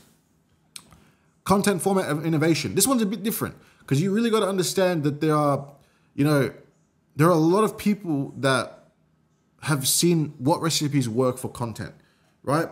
And becoming innovative with content is very difficult. I am not going to say it's easy, but you can do it if you're creative and you can think of different ways to kind of show something or present something, then it might work for you. Maybe you want to be different from your competitors because you actually talk to your audience. You have a strong community, you engage, you're active in the community, and you create content based on what they want to see. That's important. Production quality. Maybe you beat them on production. So you have the better editors, the better storytelling, the better, style of like the way it's presented. The way you produce your content is insane. And then if you're insane quality content, you can't be beaten regardless, right? Because insane quality and good scripts and all this kind of stuff all added together through time means through time you will destroy your competitors. And the last one is if you solve unaddressed problems. If there are problems in a niche where the audience needs are not being met and you create content to fill those gaps, then you're going to stand out from your competitors because they're not doing that for your audience. So we're going to talk about quickly branding. Branding is what people see. It's your shop front. It's the visual stuff that people see. And people spend a lot of time on branding because it's important, right? But it's simple these days. It is very easy to create a brand when you have AI tools that can do it for you, right? So all you really need is a logo. So a logo is going to be your profile picture on YouTube. It's going to be what you're going to put into your videos. It's going to be what people know you by, your logo and the name, basically. The second thing you need is going to be a channel banner. Channel banners are really when people click onto your channel and they see that thing in the background, You want to make it look nice. You want to be something that's clearly communicates what your channel is about. You know, if you want, you can include your social media handles or any taglines or your name or whatever it may be. If you want to, color palette, pick 2 or 3 colors that you think represent your brand the best. Typography, also pick 1 or 2 fonts that represent your brand the best. Typography is just the type, the letters and stuff, the way the words look. The visual style. So if you want to have a consistent way of doing your thumbnails, I agree, you should keep doing them in a similar way so people can build an association with a thumbnail that then they know it's you. Channel trailer. These are really important. When people come to your channel, what's your channel even about? What are they clicking here for? What are they in for? Maybe they watched the video, they liked your channel, they clicked it, they watch a trailer, and they go, okay, so this is what this channel is about. This is a channel for me. Custom thumbnails. Obviously, it's very important that you create a custom thumbnail, that you don't use other people's stuff, that you're unique, right? Like you have a specific way of doing your thumbnails. And why is it important to be consistent in branding? Well, once again, we spoke about this. People are going to look at you and they're going to have a recognition. So they're going to have an association with the way you do things, that they know it's you. The second thing is professional appearance. You want to look professional for brands. I want to come and give you money so you can make more money. The third thing is audience expectations, right? If you do really low quality stuff and you're not consistent in your branding, and you go from all of a sudden doing really good content to doing really shit stuff, then bro, like the audience is going to be like, what's happening here? This sucks. And the number 4 thing is obviously algorithm favorability. They all, like, this is not guaranteed, but I think it is true that YouTube will prefer the more professional looking stuff, the better quality looking stuff. And it makes sense because they want the platform to keep growing and they want people to watch and they want advertisers and all this kind of stuff. So it makes sense, right? And so how do you maintain consistency, which is a really important question?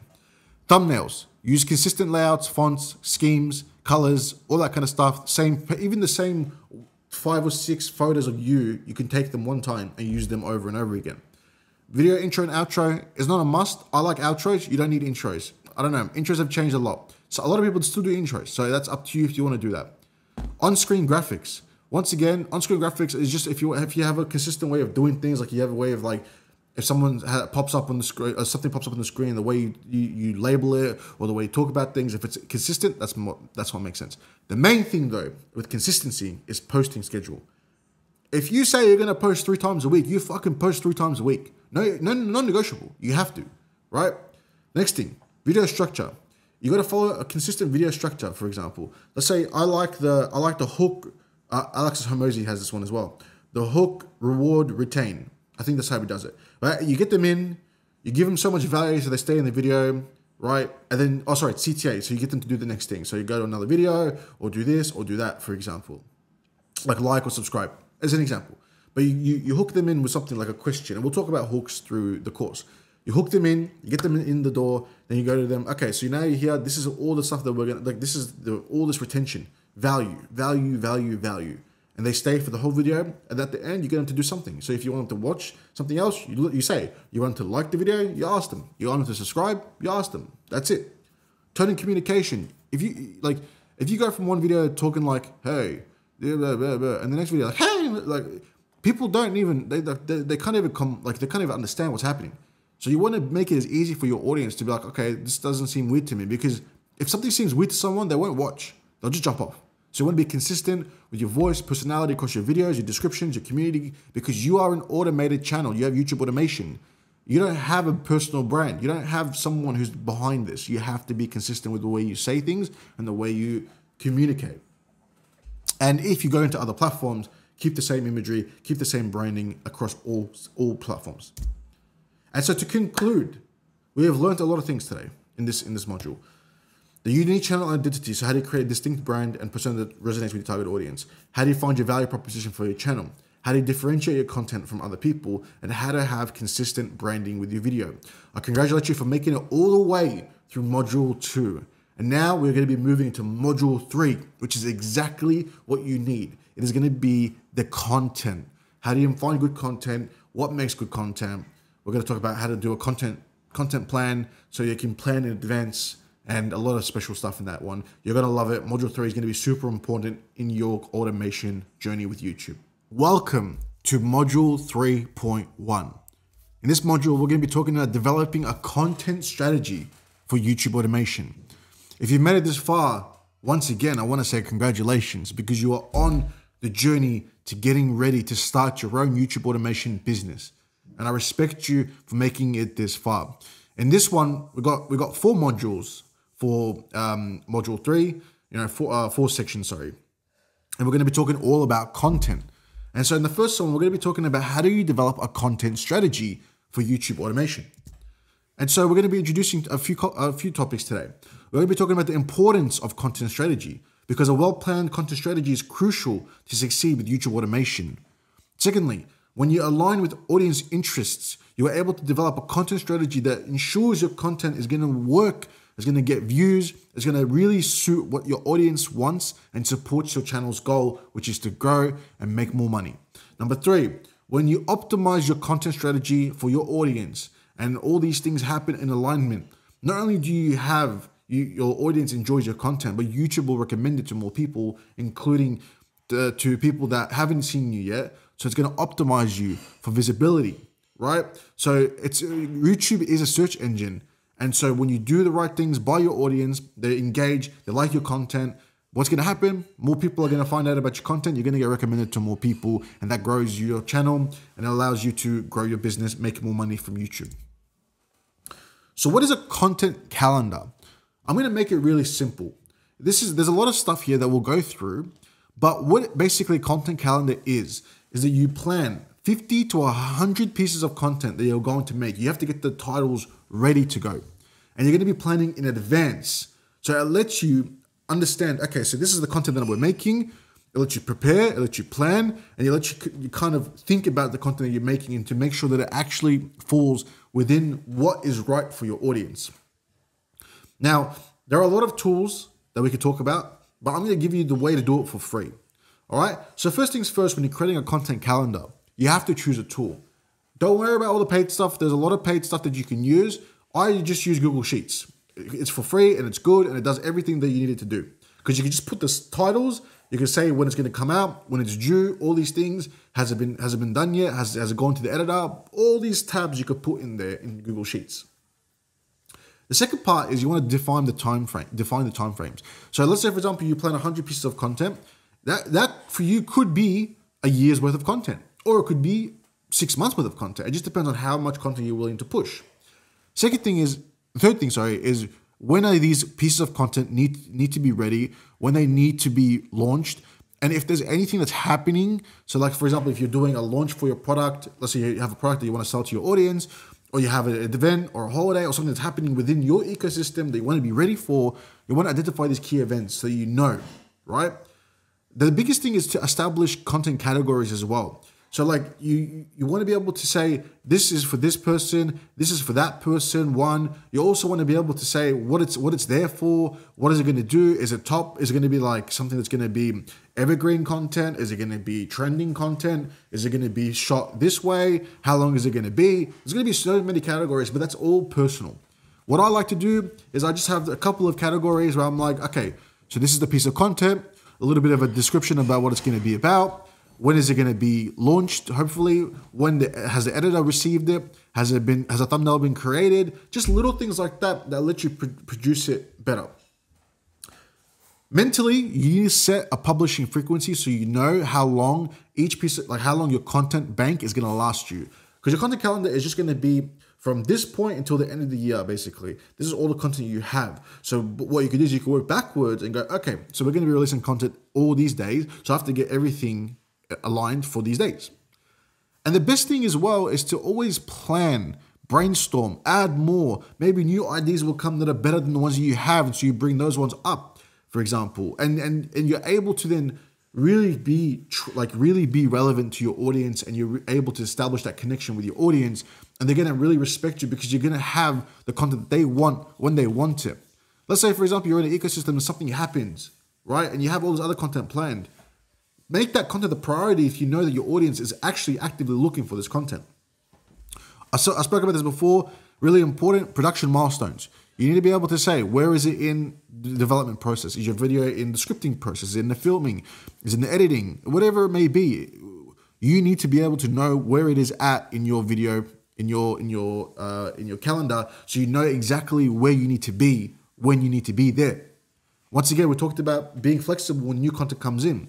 And the biggest thing is to adjust. So do weekly adjustments or monthly adjustments or whatever you need to make sure that your content calendar is up to date and good as possible, because if that exists, then you've got everything else solved. Because once you know when the content needs to be done, when it needs to be filmed, when it needs to be scripted, it becomes a machine. Machine you just add ideas to, and then certain people know when to start. This person gets the notification to do their stuff. Boom, boom, boom. It's a well-oiled machine. A good question I get asked: what's the difference between evergreen content and trending content? So evergreen content is something that's relevant and valuable over a long period of time, and there's steady traffic that comes from that. It builds channel authority, and it can be repurposed or updated easily. So let's say, for example, documentaries or how to do something, for example, or education or whatever it may be. Here are some of them. They're concepts, how-to videos, explanations, and timeless advice. Trending content is something that's happening right now. Popular topics, trends that are happening right now, which can lead to rapid growth, right? Because you're being very relevant, right? And it engages audiences with current topics. So an example is like news, reaction, viral content, whatever it may be, a trend, for example. When people ask me what the percentage should be between evergreen content and trendy content, it depends on your channel. I like to go for a 70-30 balance, but you could do whatever you like. You could do 110, 100-0. You could do just trending content. You could just do evergreen content. That has to be a personal decision you make. So here are some strategies that I like to look at for content. So once again, 70-30 rule. 70% evergreen, 30% trending is what I usually do, but you can do something different. Content pairing. So you can create trending content that is in relation with evergreen topics. So evergreen topics could be like, I teach you how to do something with YouTube, but then something could pop up where it's like, this AI tool is going to be really interesting because it just came out and it could really help your YouTube channel. That's an example. Trend adaptation, sorry. So you want to find ways to relate trends to your niches. So for example, if you find a trend that's happening in your ecosystem and everyone, like, let's say even a shoulder niche that does, like, let's say someone does Facebook, you do YouTube ads as an example, and you find something that they've done that's gone viral and it's really trendy in their ecosystem, you could bring that to your thing. You could talk about it with your thing. Seasonal planning. Once again, you want to be ready. So if there's stuff that's happening that you know happens every year in your ecosystem, or stuff that happens that you want to be at the forefront of, and you want to prepare evergreen content because you know people are always searching for this stuff, then you want to be ready. You always want to also be ahead of all the trends. So there are a lot of trends like Google Trends or TrueBuddy and all these kind of stuff that can help you find topics that are rising in your niche, right? And I always believe that it's good to have a solid base of evergreen content before going into trends. Even if you want to do a trend-based channel, that's fine. But I always have an evergreen basis just because it's going to be long-term. People are going to keep coming in through the door. So it's important to set some goals for content. So why do I think goals are really important? Is because they set milestones that when you hit them, you can celebrate, you can enjoy, and you could be like, wow, like I did this during this time. So stuff could be like view goals, engagement goals, subscriber goals, monetization goals, community goals, SEO goals. I've listed a couple of goal examples here that you can go through and look at. But it's really important to have them be personal to you, what you want to do, how you want to achieve it, what you want out of your channel. And if your goal is to hit 10,000 views within the first 7 videos or 10,000 views within the first 50 videos, then that's a good goal to have that you can work towards every single day. Because what you can do is you can work backwards to identify what the thing you want to do is and the steps it's going to take to get to that point. We talked about consistency before, but why is frequency and consistency so important? There's 5 reasons. We've got audience expectations. So regular posting helps build habits for your viewers. That is so true. Like if I've grown accustomed to watching your channel every Tuesday and I wait for your content every single Tuesday, then I'm ready and I'm here for it. Also, YouTube tends to favor channels that are consistently uploading it because they are having more chances to hit, right? Maybe there's a better chance for them to go viral. If you have more swings, you're going to hit the ball more often. Also, discipline. This is more of a mental thing, right? When you're consistently posting, you're disciplined. You're being very productive in your content creation journey. The next thing is analytics are more accurate, right? When you're producing more content, you're able to see monthly, weekly, every couple of months, it's better data because you know what's worked, what hasn't worked, and you can focus on the things and double down on the things that have worked for you. And once again, It goes with that being said, if you're consistent, you're frequent, you're able to grow your audience faster because once again, you have more swings. You have more chances to hit a viral video and do well and get a lot more views and a lot more audience on your audience to build. Here are some popular content types and formats. I'm not going to go through all of them. I'm sure you guys already know some of these. Tutorials, lists, for example. I want you to think about how you can find content types and formats for yourself, right? Think about the content types and formats that would work for your niche, your audience, right? And do that for them. And you can try a whole bunch of different things. You can try a variety of these different things and see what works for you. And so in conclusion, for module 3.1, content strategy is essential for long-term success with YouTube automation, because when you have a detailed content calendar, you're balancing content, you're really aligning with the viewer, you're setting clear goals, and you're being consistent. It becomes a machine and a framework that you can follow. And that's the most important thing with YouTube. If I could tell you one thing that made me succeed in YouTube, it wasn't that I went viral. It wasn't that I did this or did that. It was that I was consistent. Right? Consistency is king in everything that you do in life, be that weight loss journey, whatever journey you're on. If you're consistent, you can do it for longer than anybody else can. Entrepreneurship, whatever it may be, it's very hard to lose. Thank you guys for watching 3.1. We're going to move on to 3.2. What makes good content? Thank you guys for making it to module 3.2. In today's video, we're going to be talking about the foundations of good content on YouTube. Now, we're not going to go super in depth, because it's going to be very top of mind things that make good content on YouTube. This is not for you to memorize. This is for you to think about and have a framework in your brain to think about the content that you do and if it facilitates what I'm about to say. Now, the importance of good content, once again, is the foundation of success for YouTube, right? Good content equals better success on YouTube, and especially for YouTube automation. There's not one size that fits all. Every video, every channel has a different way of creating value and becoming good content. And so you want to be, once again, this is a framework for mentality, not just the thing that you follow exactly word for word. And we're going to discuss all the key elements that actually go into making a good video. So these are the things that make good content: relevance, value, authentic, consistent, and viewer retention. Relevant, it just addresses what your audience wants, their needs, right? Value is that it actually offers clear value, whether it be educational, entertainment, or inspirational value in every video. Authentic is that you try to build a genuine connection and trust with your audience, long-term loyalty. Consistent, once again, we've talked about consistency a lot right now, and it's about maintaining a regular schedule and consistent quality to build a recognizable brand. And the last one is viewer retention. It's how do you keep someone, who clicks on your video, to watch as much as they can. So how do you address your audience's needs? Relevance, right? We've talked about audience personas before, and I feel like we talk about them a lot, but they are so important. They can't be neglected, right? You need to understand who's watching your content. You want to understand the analytics of your channel. What's happening? Look at the data. See what it says, right? What's actually resonated with your audience. Now, not just that, you want to also engage with your audience. You want to talk to them. You want to build a connection with them. You want to ask them. Maybe they'll tell you what they want, what's relevant to them as well. You want to solve problems, right? If your audience are dealing with problems, say you're in a market that needs educational help and they're dealing with problems, then you can address common challenges or questions that your audience faces and help them solve their problems. You want to stay current. You want to keep up the trends and news in your niches because they'll give you fast growth, but it'll also make you look like you're someone who's up to date with the topics or the niches that you're in. Imagine being 2 years late to a party. That sucks. Nobody wants that. You want to respond to feedback. Create content based on what your audience wants. They will tell you what they want. And so you can create content that will make sure that they will click and watch it. And also, if anything in your niche revolves around a season or a holiday or an event, then you want to be also ready for that. You want to be relevant as well. And we've already spoken about these ones as well. But understanding your audience, you can also do other things to understand your audience apart from the three at the top. You can do surveys, you could do search trends that you can understand, and once again, just align your content with your audience. How do you create relevant content? Well, look at it like this. If they have problems that need to be solved, you solve them. That's relevant.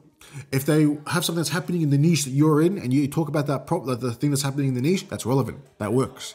You know, if they ask you for specific content and people are engaging with that and they want that content and you do it, that's also creating relevant content. You know what I'm trying to say? It's not difficult. It's not rocket science, right? If your audience tells you what you want, make content for them. If they have problems, solve their problems. If something happens in that market that you're in and you don't talk about it, how are you being current? You're not being relevant. It's so simple. The next thing is value in YouTube content. So there's 4 ways that you can see value, and every YouTube video has one of these 4 or a subcategory of these 4. You've got educational value, which is teaching skills, providing information, explaining concepts to your audience. You've got entertainment value, which is amusing, exciting, emotionally engaging your audience through creative content that's fun and engaging. You've got inspirational value, which is to motivate viewers and get them to be it's aspirational content that gets them to do something, get up and work, or do something like build something for yourself or a dream. And there's practical value, which is like you offer actionable advice for solutions to real world problems that your audience faces. And by doing a mixture of these ones, maybe you can take some of these ones, like you can do entertainment and education. Your video needs to have at least one of these 4. And this is how you deliver the value. You be specific, you go in depth, you have a unique perspective, and you maintain high production quality. Those things are so important, right? You want to offer concrete, actionable information that your viewers don't just skim over the surface, but they actually get to go they get to dive deep into these topics with you. And going in depth is like not just a really short video on how to do something. Actually go and help them, right? How do you make authentic content? With YouTube automation, it's difficult because there's no personal brand that's attached to it. But if you have a YouTube or like a channel that's doing YouTube automation, you want to have a genuine personality. You want to let your real personality shine through with how you engage with people, how you reply to comments, how you do your community stuff. They will show you your personality through that way. You want to be transparent. You don't want to be fake, right? You want to be consistent. Once again, consistency is the king, right, of everything. You want to be consistent with your brand voice, your values, and the things that you believe. And you want to be relatable, right? If people can come to you and they relate with your channel, then they're going to become a part of your audience. They're going to become a loyal member of your audience.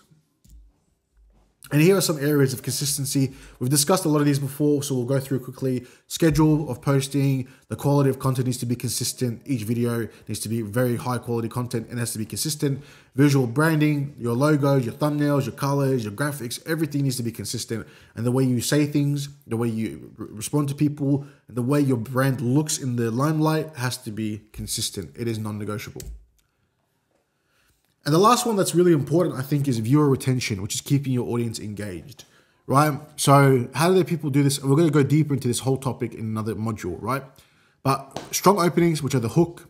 You want clear structure, which basically it's like people know what's going to happen kind of as they go through the video. They can follow it. It's clear. It's not difficult to follow. There's something that's interesting to them visually, like there's B-roll, graphics, animations, all that, just to get the brain working a little bit and go, oh, wow, what's happening? The pacing, you have to have a good rhythm. You got to balance information with moments of high energy to just keep people going up and down. We'll talk about these anyway. And the most important thing to keep people engaged is storytelling, right? Use narrative techniques to create a sense of progression and keep viewers curious about what is coming next. And to conclude, creating high quality content on YouTube for YouTube automation focuses on content that resonates with your audience and performs well on the platform. And how do you do that? By being relevant, by creating value, by being authentic, being consistent, and prioritizing viewer retention. That is module 3.2. I hope you guys learned something from this module. I'll see you guys in 3.3. Welcome back to 3.3. In this one, we're going to be talking about actually how do you mine for ideas using stuff like YouTube and other platforms that can basically help you identify content ideas that people already are searching for, so you can have some that you can add to your list of content ideas that you can film videos for. An example of this is with YouTube search. YouTube search suggestions are a gold mine when it comes to finding ideas and content people are actively searching for. So what you could do, for example, is like, let's say we're taking YouTube automation as the example. You could do YouTube automation and then it will auto suggest ideas people want.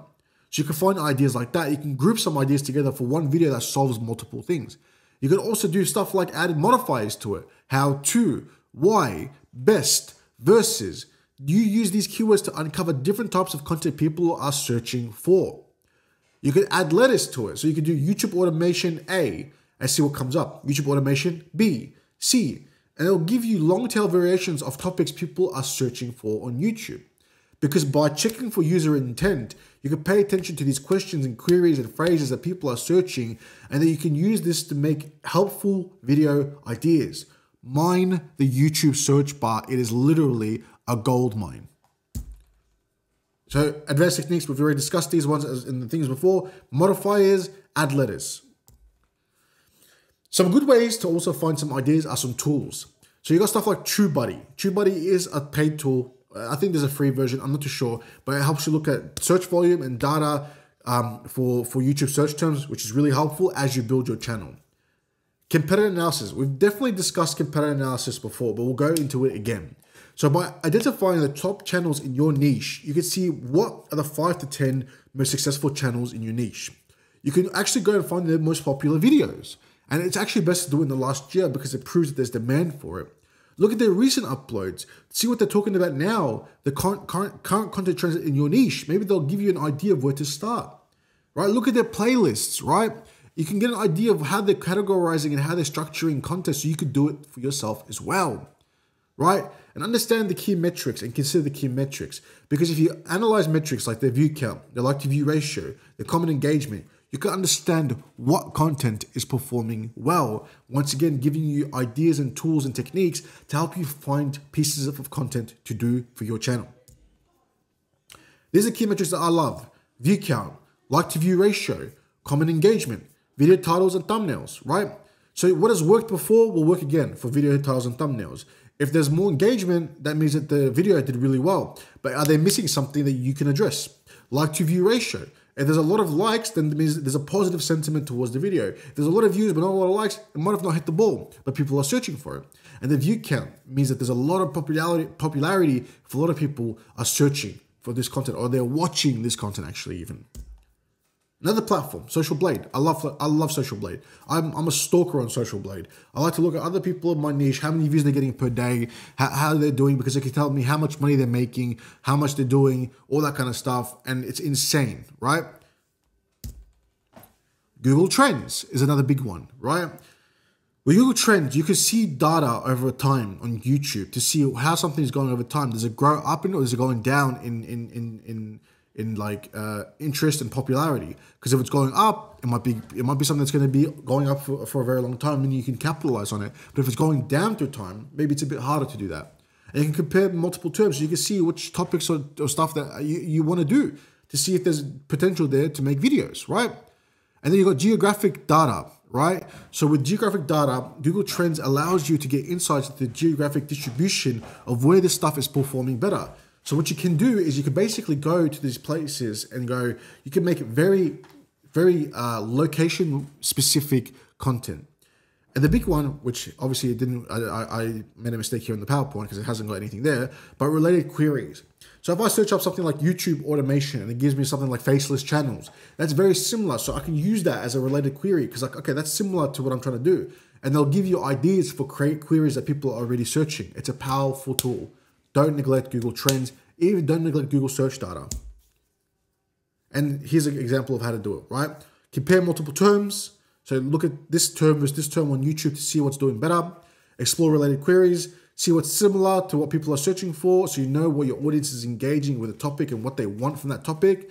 And you can leverage geographic data by knowing that this content works well in this place. You can actually it can work in your favor by really going for those people. Answer the Public. These are some paid tools that can help you look at stuff like Answer the Public, BuzzSumo. They're expensive, but they have a free version, I think, that you can use, and they can give you an understanding of what people are searching for in a topic or content idea that you're putting up. If you put a search query up, they'll give you a whole bunch of information for that search query, for example. We talked about BuzzSumo just before. It's a content aggregating platform that lets you see what's trending, what's doing really well right now. And here's some insights for BuzzSumo. If you do want to use it, it is a bit expensive. So I'm going to just have this here for you if you want to read it. But because a lot of people can't afford BuzzSumo, I'm not going to go deeper into it. And to conclude, right? Conclusion. Use multiple sources, combine insights from various tools and platforms for very, very well-rounded content strategies. Stay current. Regularly use these techniques to stay updated on trends and audience interests. Analyze patterns. Look for themes or questions across different platforms so you can answer them with videos. Balance trends and evergreen content. Mix trending topics with consistently popular subjects for sustainable content strategy. And the last one is adapt and personalize. Use these ideas as inspiration, but always adapt them to fit your unique style and audience. Thank you guys for watching 3.3. I look forward to seeing you guys in 3.4. Welcome to module 3.4. Now this is going to be a very intensive module because we're going to be going through advanced script writing for maximum YouTube retention. Now, you've learned what a good content idea is. You learn how to find content. You learn how to do all that kind of stuff now. This is the part where you actually create the script for the content. Now, this is going to be challenging. And I want to say that up front because I still find this challenging to this day to write the best scripts that I can, right? So this is going to be, we're going to try to do this and I'll give you guys the best advice that I can. We're not going to go in depth into everything during this module because it's just impossible to do all of script writing in one module. But I'll try to do the best to give you guys the concepts that you'll need to succeed with script writing, with YouTube automation. If anything, if you understand these concepts, you're able to figure out what makes a good script or a bad script. And then you're able to, when you work with people or you use ChatGPT or Claude to generate your scripts for you, you can see and go, okay, so this is what's a good script. This is what a bad script looks like. All right. So why is a script important? Well, in the science of attention, understanding YouTube retention is super important. YouTube retention is directly connected to being favored by the algorithm. How often your videos get shown when people search something. How much money you make. Subscribers, because if you have people that watch more, they're more likely to subscribe. They also lead to things like, more impressions, more shares, more. Retention is the factor of YouTube that is unbelievably important, right? And there are a couple of patterns that you can look out for, and we'll discuss them through this module. So the key retention that matters, you've got the audience retention graph, retention, you've got the average percentage viewed and the average view duration. So the audience retention graph is, as you see visually, it's how much of your video the average viewer watched. So you can identify at what point something is happening. Like if there's a drop for the beginning, it might be your hook. If there's something at the middle, it might be something with your mid-retention that sucks, like your value is not that good enough, right? But there's no YouTube video that stays like this the whole time. Everyone dips down before the end because it's just normal, right? But if we can get them to watching more of the video, then it's better for us, right? The average percentage viewed means if you take all the viewers of a video, what is the percentage average between everyone that watched the video? And it's a very clear indicator of viewer engagement. So if they watch 23%, that's not that good. But if they watch 50%, that's amazing, for example. And the average view duration is how much time the average person spends on your video. So like 20 seconds, a minute, 2 minutes, 5 minutes, whatever it may be. These are the three retention patterns that you need to be very aware of. You got the first 15 seconds, which is really crucial. You have to hook them in, right? You got the 50% drop off, which is during the middle. A lot of viewers tend to leave before the halfway point. So you got to find ways to keep them engaged even up until the midpoint. And then you got the end screen retention. So towards the end, there's a slight uptick in retention towards the last 20 seconds of your viewers because some people might skip a lot of it and they get to the end only, for example. There's something like this and it goes like that. Happens all the time, right? And this is where you can use the last 20 seconds to do a call to action. So how do you craft the perfect hook, right? The first 15 seconds of the video are so critical, right? If they click on your thing, because you might have a good thumbnail, good headline, but if the hook doesn't answer what the video is about or doesn't get them to think about the video and make it irresistible not to watch, then they're not going to watch, right? So how do you do really good openings, really good hooks? Curiosity. So tease information without revealing it, right? You want to create intrigue so they want to watch the video. Bold statements. So make controversial or surprising claims that need an explanation. It gets the viewer's attention. Time-based hooks, right? You can frame your content within a specific time frame so that they have to watch it and they have to act quickly, right? The story tease. You can start off with the most exciting part of the story and then promise to reveal how it happened. And that's a big one that a lot of these storytelling ones do, right? And you've got the problem solution opening. So if you have a problem, this is going to be the solution and this is how we're going to do it. Super, super easy. These are the ones that work the best, right? And if you want to optimize your hook, you want to be specific, use numbers and timeframes. If you want to optimize hook, use pattern interrupts. So something unexpected element to grab someone's attention. That's a hook. That's a pattern interrupt, for example, right? You want to create visual interest. Maybe you put something up here, or you flash something there. You do something in the video to get them to go, oh, what the hell just happened? And then you want to speak directly to the viewer. I'm talking to you. Me and you are having this conversation. You're like, oh wow, I can feel connected, right? Now, how do you structure your content for maximum engagement, right? This is called the curve method that I use a lot. So you want to see is curiosity. You want to continuously tease upcoming information to maintain the viewer's interest. U is urgency. So you want to create time pressure to drive engagement, right? This is something that's only going to be available for like the next 2 weeks. You want to take advantage of this situation. For example, relevancy. You want to ensure that every point relates directly to the viewer's interests or needs. Value. Pack your content with insights and information and value that people want to watch, right? Or entertainment. So you infuse your script with elements that entertain as well as inform. You only have to pick one of these ones to do really well with script writing on YouTube automation. There's some pacing techniques. We're not going to go super deep into pacing techniques because it really depends on what works for your channel. I like to use the roller coaster method where it goes up and down, high energy moments, lower energy moments, high energy moments, lower energy moments. What movies use, right? It's what movies do to keep you hooked the whole time, right?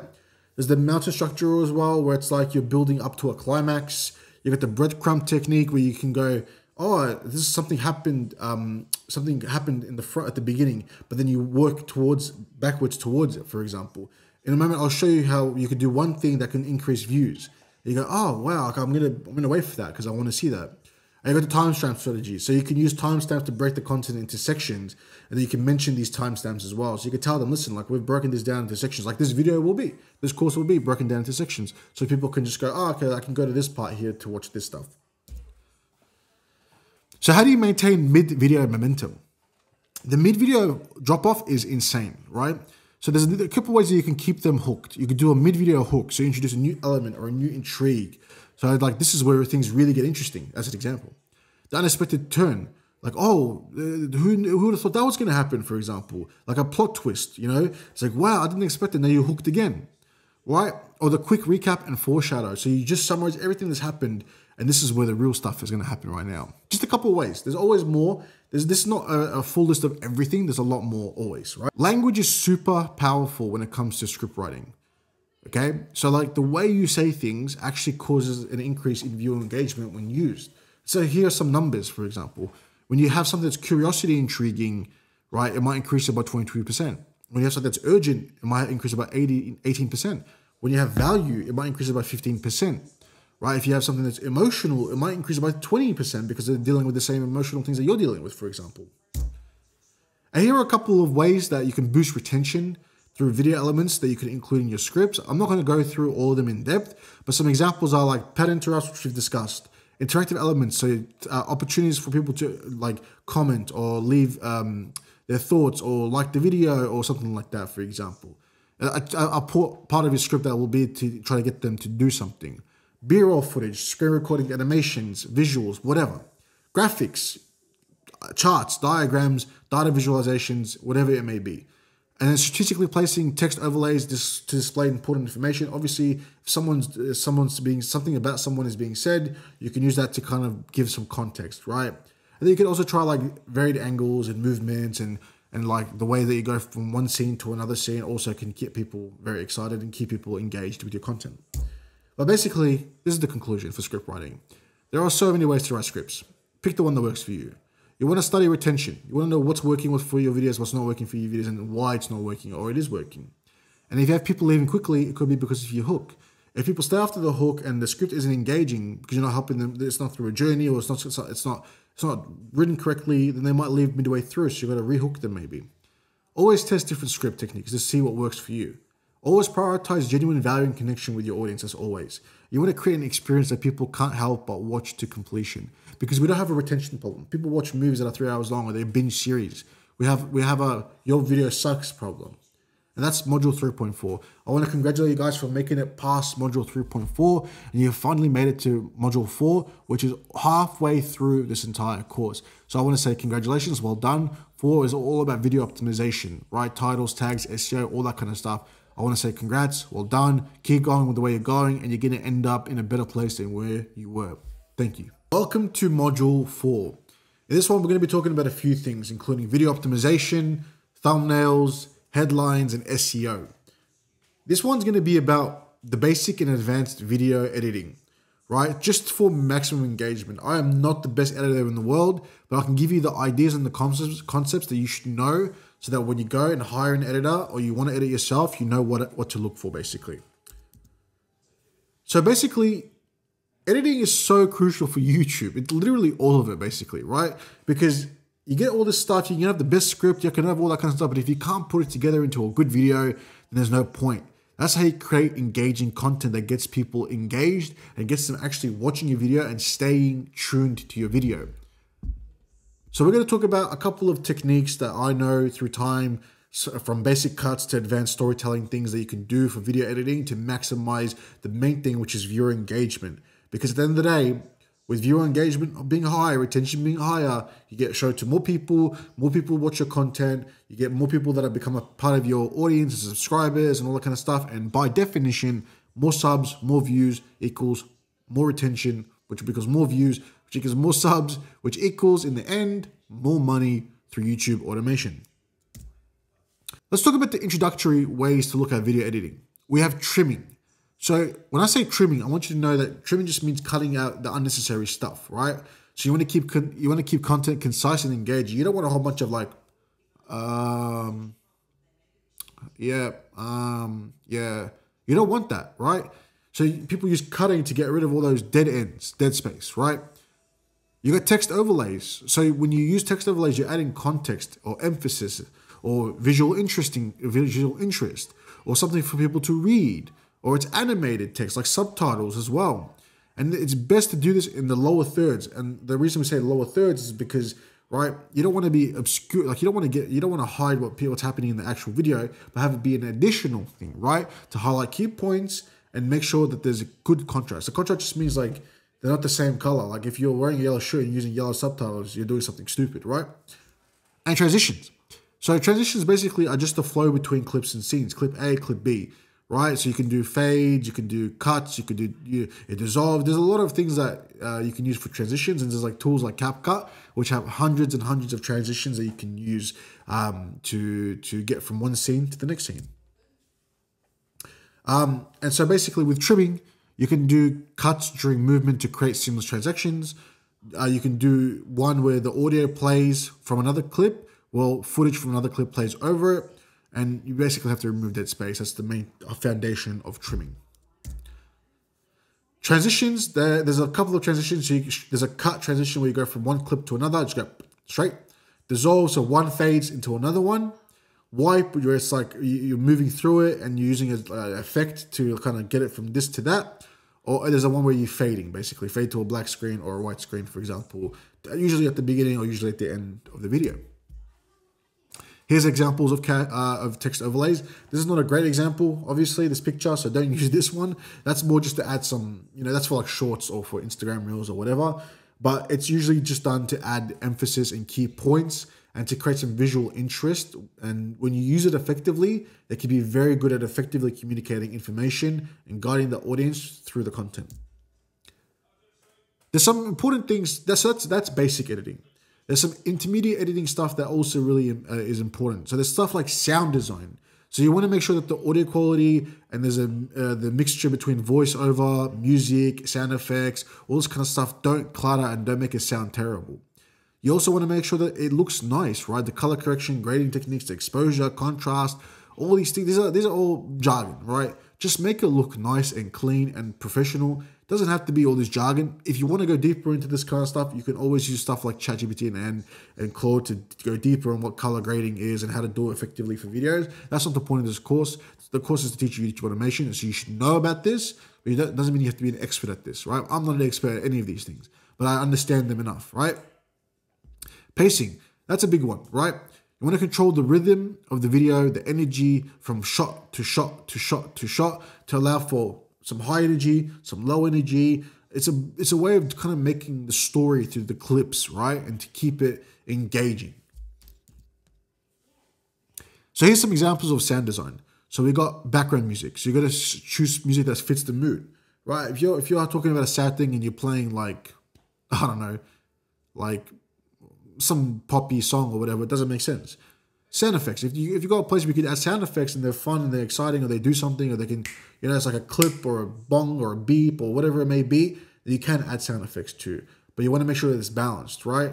So it's not none of these are overpowering each other. They all work in unison. And as long as people can hear what you're saying, that's the most important part. And the biggest thing is to remove background noise for clarity, right? You want to have it be super clear and crisp. Color grading, like once again I said, I'm not an expert at this stuff. No, like very few people are probably experts at this stuff. But the main thing is color correction. You want to adjust exposure to make it look nice. You want to add a look to your footage. Maybe you want to make it a little bit warmer or a little bit cooler or whatever, moody, or you maybe have a scene where it looks different. The main thing is to be consistent. Once you get consistency, if you're going to have a way that you want to do your color, make it sure that it's the same for most videos if you can. And you can use color to draw attention to specific elements in a picture. And here are some ways you can do pacing. So you can do different lengths of shots, B-roll footage, matching pace to the content, and actually doing a build and release, up, down, the roller coaster method kind of. So these are the super advanced techniques, right? So there's storytelling through editing. So you can create a compelling narrative using techniques by doing non-linear editing, parallel editing, montages, for example, to present events out of chronological order and build tension. These three, to be honest, you don't really need to know how to do these things. I added them here, so if you want to read and understand what they're about, you can, but they're not that important because advanced techniques, you don't really need to know that. As someone who does YouTube automation, you can, and you can understand these things to a high level so you can make better content. But when you're just starting off, this stuff is like long-term things that you need to understand. And these are just going a little bit deeper into those kind of things. Here's a good one though. Here's a very good one. So this is someone who's going to be trying to pace for viewer retention. So we spoke about this, the like structure of scripts in the last video. And so basically we're going to go deeper into this quickly now. So first 15 seconds, hook, right? Capture their attention immediately. Second part is promise and payoff. So retention, value, trying to keep them in the video for as long as they can. But occasionally you want to break this pattern so that it doesn't feel like they're just becoming monotonous, right? It's just going through the video, right? So you break the pattern to get this re-excitement, this re-engagement, so they want to watch a little bit longer, for example. And the biggest thing is also to use B-roll footage, visual stuff, for example, to keep people interested. Everyone likes stimulus. Everyone likes that. Something that's happening on the screen, I want to watch, I want to see what's happening, right? What are the editing tools that I recommend? Now, if you want to edit yourself, CapCut.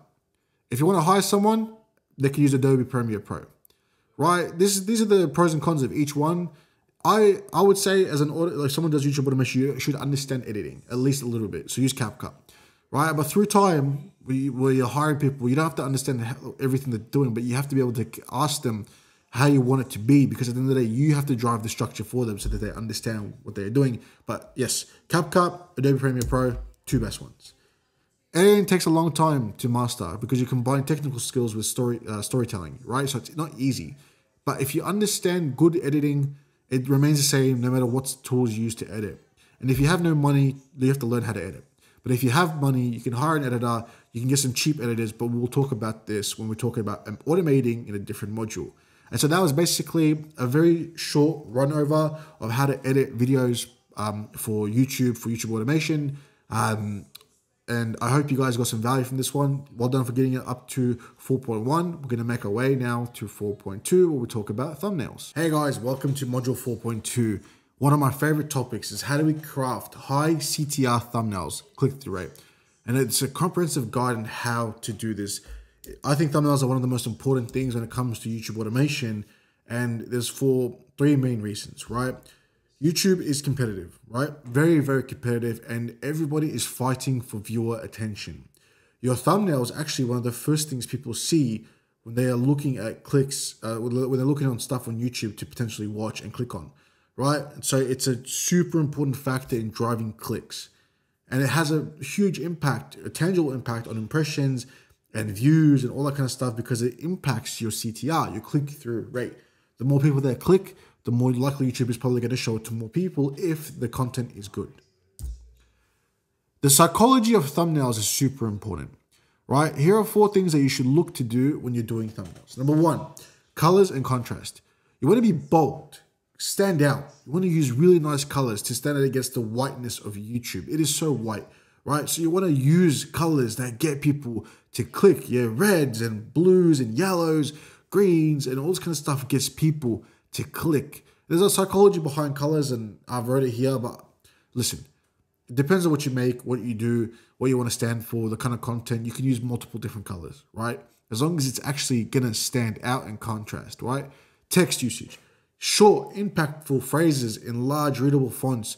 You shouldn't be like filling it with a whole bunch of words in there, right? It should be just like one word or a couple of words or a question or something like that, like scammer. For example, you put a picture of someone, a guy that people know, blur his eyes out, and go scammer behind it with a question mark, and people will be able to associate like, oh, what's this about? Who is he talking about? I kind of know who this is, but is he talking about this person? You know what I'm trying to say? Everybody knows those videos, right? Human faces, right? People like the faces because it's instant emotional connection with the viewers. So you can use faces because right now you're looking at important ways to get people to connect. Words are one way, but like to get people to connect, but a face, someone who has an emotion or a feeling or something like that, it'll get people to click. Right? Even if it's recognizable people too, it's like people that are famous are going to get people to click, right? If somebody knows someone and they want to watch their stuff, they can just see them and go, okay, I know this person, let me click on his stuff, right? And this is a way that people think about thumbnails, but it's composition. So you do a 3x3 grid, for example, right? And so what you want to do is you want to appeal to that composition and ensure that there's focal points in all those spaces in between so you can strategically stand out. So here are some ways that we like to look at this stuff, right? So these are some of the colors and all that kind of stuff. So I just go a bit deeper. I'm not going to talk about this. If you want to look at this, you can just pause and read what each color does and what emotion it stands for. And once again, same thing with this one. It's just going deeper into the stuff that I've already said. So you can, if you want to stop, pause and read these things and just like get a clear understanding, then you can do that. The biggest thing with YouTube is also with thumbnails is to test them. Right? Because you want to test to see which thumbnail actually is getting you the better CTR, right? If you do one change here, what actually is the result of that change? And so this is called A/B testing, A/B testing thumbnails, right? How do you do this? At the beginning, when you're starting off your YouTube channel, I don't think it's super important to A/B test your thumbnails, to be honest, because you're just trying to get some viewers, trying to get an audience that cares about your shit. And then you're thinking about doing A/B testing. But if you want to do A/B testing, this is how you do it. This is how I do it. So I create a variation. So let's say I get one thumbnail and I make 2-3 variations of that thumbnail, right? For the same video. I change one thing only. One thing, and I test it for 24 to 48 hours to see which one performed the best. Okay? There is YouTube's feature now which you can test thumbnails, which is really cool. I used to have to change them, right? You want to analyze the results and see which one got the best CTR. Okay, once you figure out which one has the best CTR, that's the one you use. But you use that as a foundation to think about how you do your other thumbnails. But you still want to do the same thing. You want to test different things for each thumbnail to optimize it to a point where you have the best thumbnail every single time. And it says here, step 5, iterate on your thumbnail designs based on insights from each test. This is true. You want to keep improving your thumbnails because little tweaks here, little tweaks there, little tweaks there could be a 5% increase in CTR. So you want to be at the forefront of that, right? And so that's basically it. So test them one element at a time. Make sure you have enough data that it makes sense. Obviously, it needs to be statistically significant. You can't have 5 views and go, see, this worked, right? And then obviously test it against different devices to see what worked here, what worked there. And you can use your YouTube analytics to give you that insight too. And here are the most important metrics for thumbnails. You got CTR, click-through rate. So the percentage of impressions that come and then how many people actually click. So it's how many people click divided by how many times it was shown. And the average view duration. So when people click on it, right, if they stay for a small amount of time, it can show YouTube that your video sucks or it's misleading and it doesn't satisfy the person that watched it. But if the person watches it and it has a high CTR, that means YouTube goes, oh, this is a good video and people actually get satisfied from this video, so let's recommend it to more people. And impressions are basically just the amount of times your video is shown to potential viewers on YouTube. And this is the best practice, once again, for testing for A/B testing thumbnails. One element at a time. Make sure you have enough data for significant results and just test it across different devices as well. Here are the tools that I use to create thumbnails. To be honest, I obviously have people that create thumbnails for me. These ones that can just give you a better understanding of how they work, what's working for them. I think Photoshop and Canva are obviously the best two. I prefer Canva because it's easy to do, but with a professional person, always use Photoshop. Here are some mistakes that people make, and it's just taken from the stuff that we learned, which is best practice, right? Number one, cluttered composition. You've got too much stuff happening on the thumbnail. Number two, doesn't stand out. There's no contrast. It just looks the same as, like, I don't know, like it just looks boring, right? Doesn't stick out, doesn't do anything, right? Misleading content is a big one. Right now, if people click on your video and it has a high CTR, but they don't stay, YouTube's not going to recommend it to more people and your video will go down. The next one is too much text on the picture, way too much text on the thumbnail, sorry. It's just cluttered, looks like shit as well. And the last one is low quality images, like you have a blurry image or something like that. That's so unprofessional. Make sure your images are high quality and really good quality, because if you're going to use it for your thumbnail, you want to make sure that even when they're this big, they still stick out. I like to think of it like this for thumbnails. A high click-through rate thumbnail is a blend of art and science. By applying the principles and avoiding common mistakes, you can create thumbnails that capture attention, drive clicks, and help your content stand out in the crowded YouTube landscape. And here are the key takeaways. Use bold colors, strong contrast, use human faces if you can, use text strategically, A/B test as much as you can, make sure you use the right tools, learn from the successful thumbnails and what's worked for other people in your niches and industries.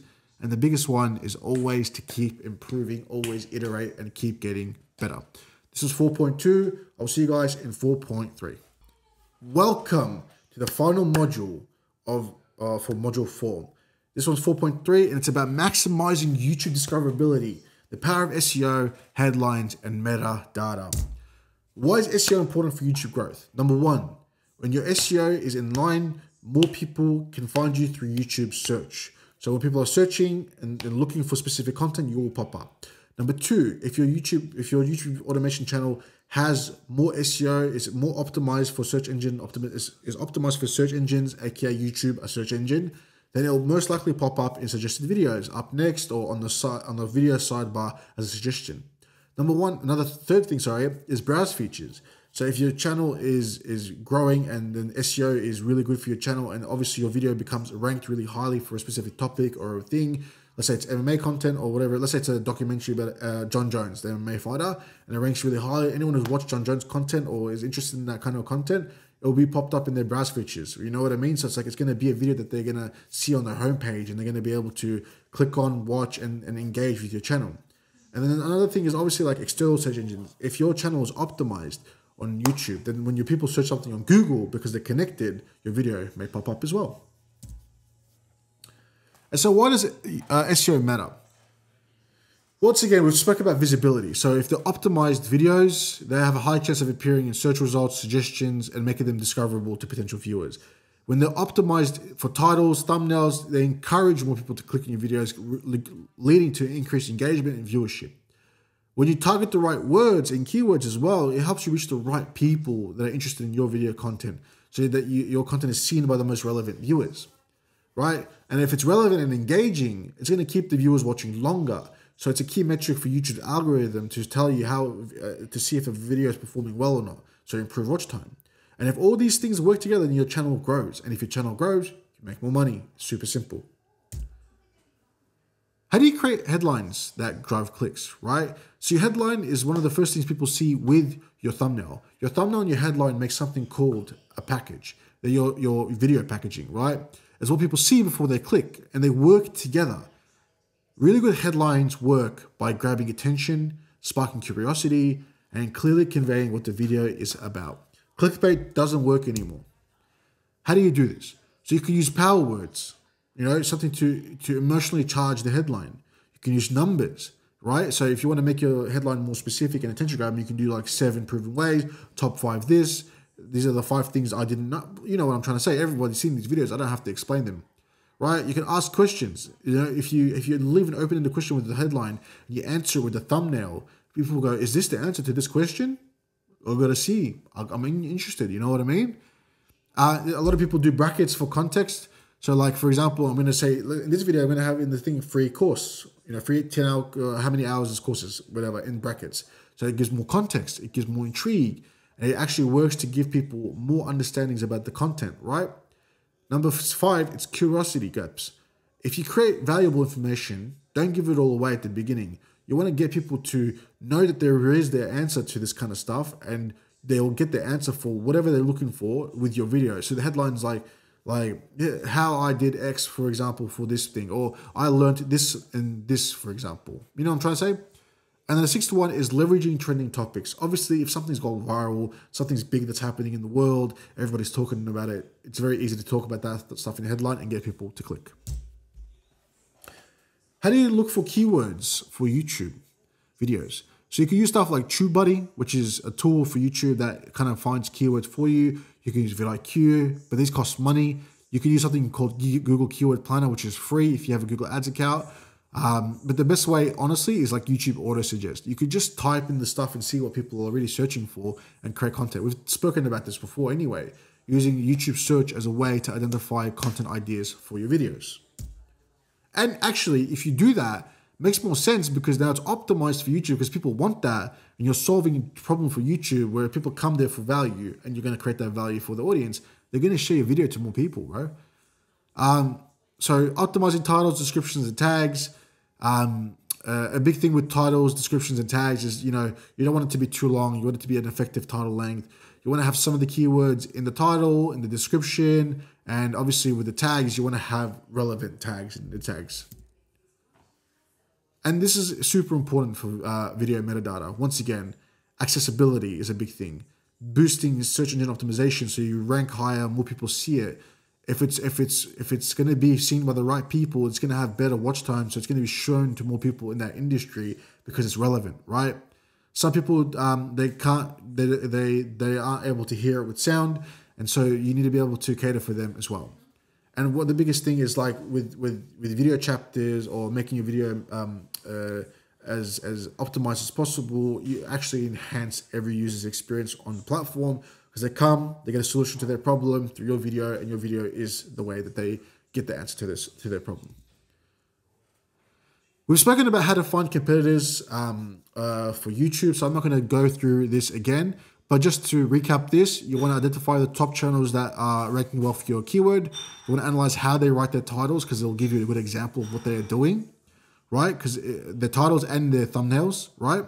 You want to study how they write their descriptions as well to see what you can do for your descriptions. Because there's nothing better than doing what already works for somebody else, but just doing it better than they can. You want to examine the tags. There's a lot of tag extracting tools that you can use to pull out the tags from your competitors' videos to see what kind of tags they're putting in their videos to rank better.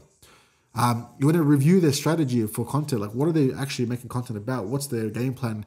How are they producing content? What is their whole point of the channel? What is the unique value proposition here for this channel, right? And you want to see if the channel has engagement. Look at the comments. Look at the likes. Are people engaging with the channel? Are they saying thank you? Are they looking for other options? Are they saying this is not good enough for them? Just look at what the comments are saying, bro. They'll tell you from the word of the people that you want to create content for what's working and what's not working for them.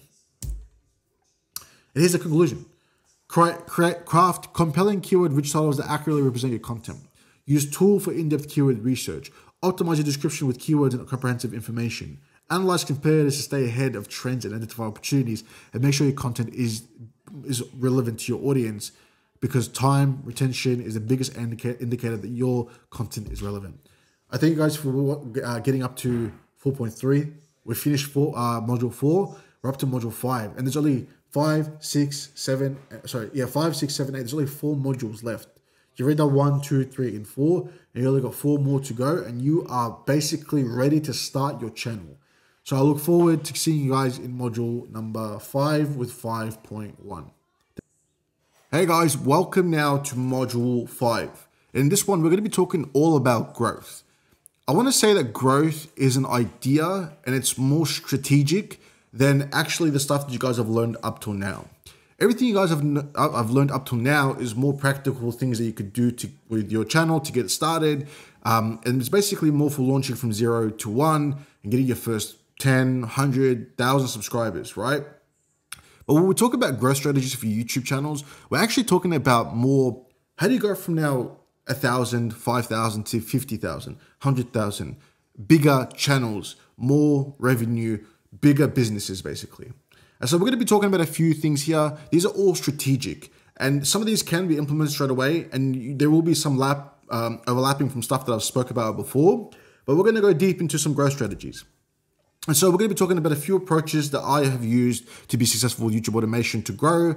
How do you increase channel visibility? How do you engage your audience? And at the end of it all, taking all these strategies to help you hopefully grow your subscriber base. Because at the end of the day, the whole point of YouTube automation is to grow your channel, grow your subscribers so that you can make more money from the same channel and then take that money and build multiple channels. And this is where the power of scale comes for YouTube automation, and actually one of the best things about YouTube automation.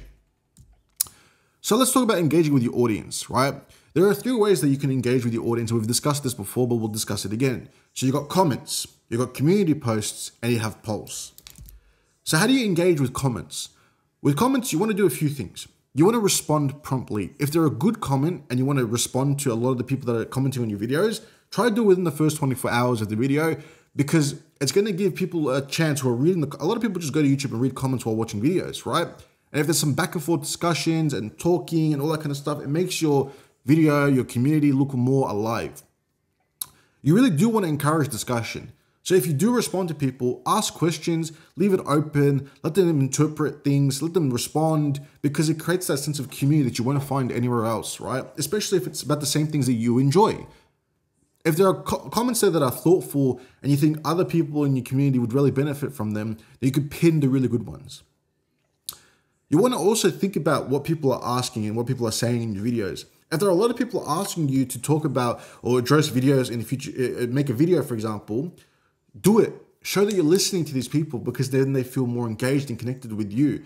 Because at the end of the day, you don't have a personal brand, but you do have a channel. And if the channel can connect with these people and make content that they want, then you're going to have really strong engaged audiences. And if you can't comment, which I think you should, but if you can't, then at the minimum, use hearts and thumbs up. So you at least acknowledge people and make them feel appreciated. That's how you build really strong connections between the channel and the people that are watching your channel, your audience. Now, polls. I love polls, right? Polls are really good for creating metadata opportunities. So if you want to just do like really generic polls to get people to click and engage and all that kind of stuff, it's really good for the YouTube algorithm. But there are a couple of things you can do with polls too. You can give people opportunities to say what kind of content they want, right? You can also do some research on your audience. You can ask them questions and like demographic preferences, all this kind of stuff.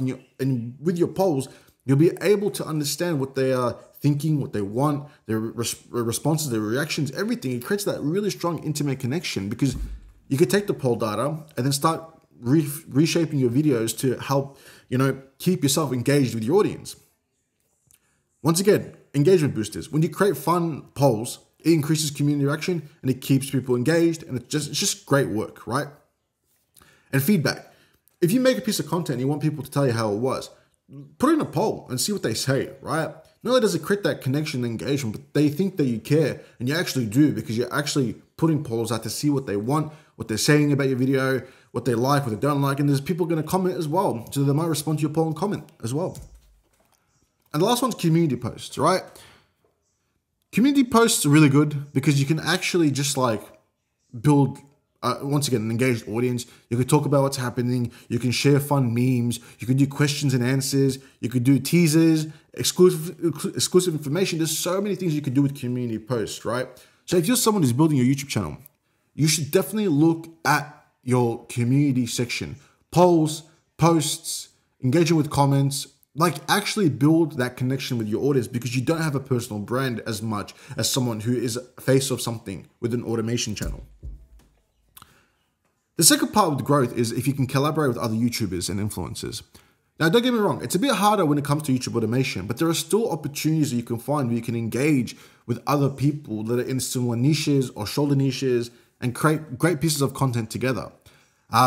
Like, for example, I had pieces of content where I was doing, let's say, for example, I was doing an MMA video, and I was able to connect with someone who was like someone who did really in-depth research into the fights. But I did videos about the fighter. So we connected a video, and we had an opportunity where we were able to connect, make a great piece of content, get a lot of views. So there's opportunities where you can connect with people and you can cross-promote each other, even in the community tabs.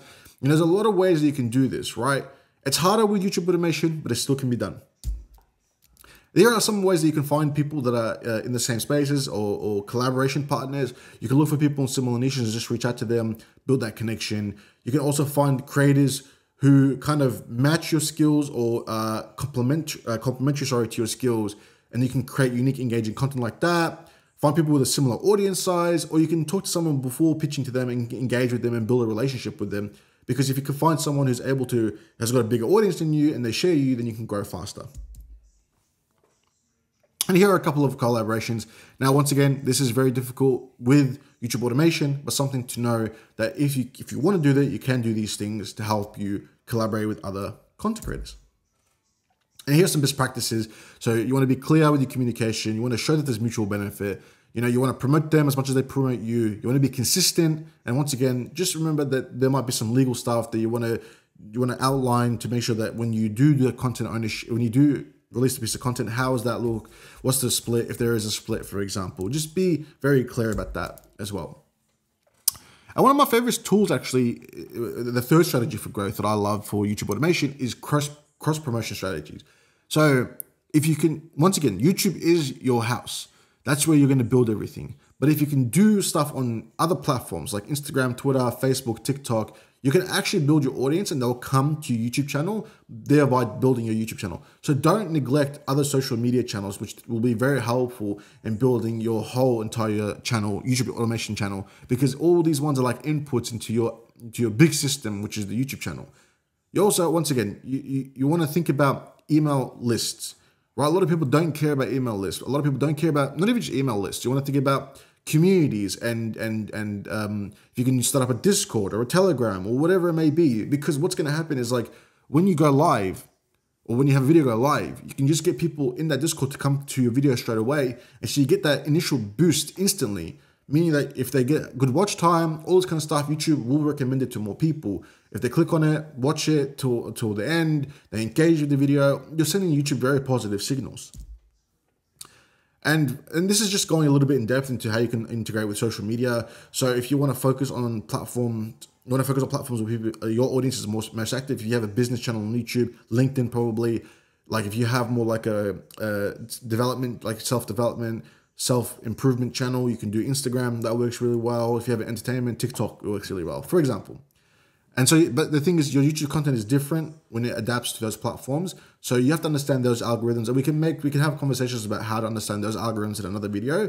But once again, it's just posting content to the people that are liking that content, and they'll follow you on those platforms and then come to your channel on YouTube. The main thing is you want to be consistent with your branding regardless though. So use the same profile pictures, use the same banners, the bios, everything like that, because you want to be consistent across all platforms, right? And a lot of the bigger players on YouTube do teasers, trailers, and behind the scenes content on social media channels like Instagram, like TikTok, like all these platforms, and then they bring them up towards YouTube. Email marketing, or we could talk about community building on other platforms like Discord or Telegram. It's really simple. When you're building your YouTube channel, you can just have a link, or you can have somewhere they can sign up.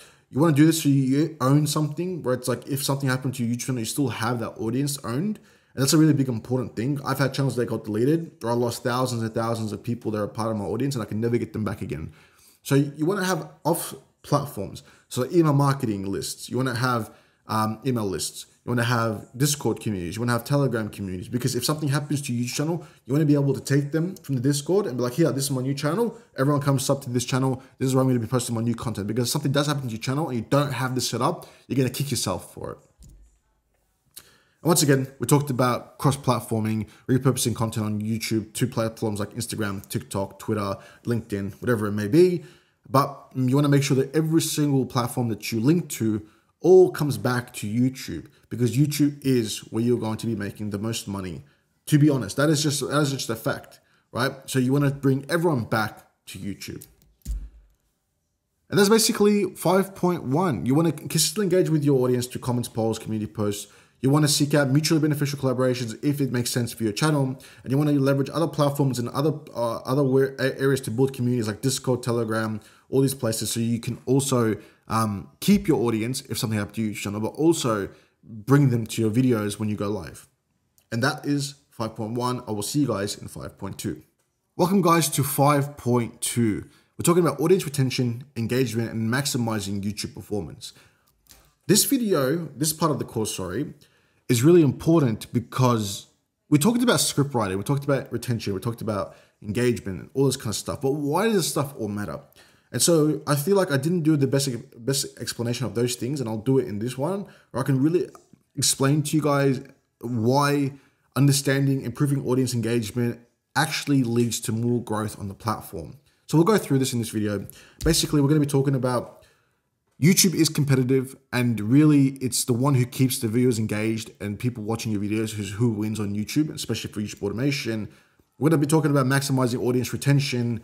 In this one, we're going to actually go really in depth into the stuff that actually maximizes audience retention, so that the other video actually makes more sense now as well, the other part of the course, and growing your channel and improving yourself in front of the algorithm.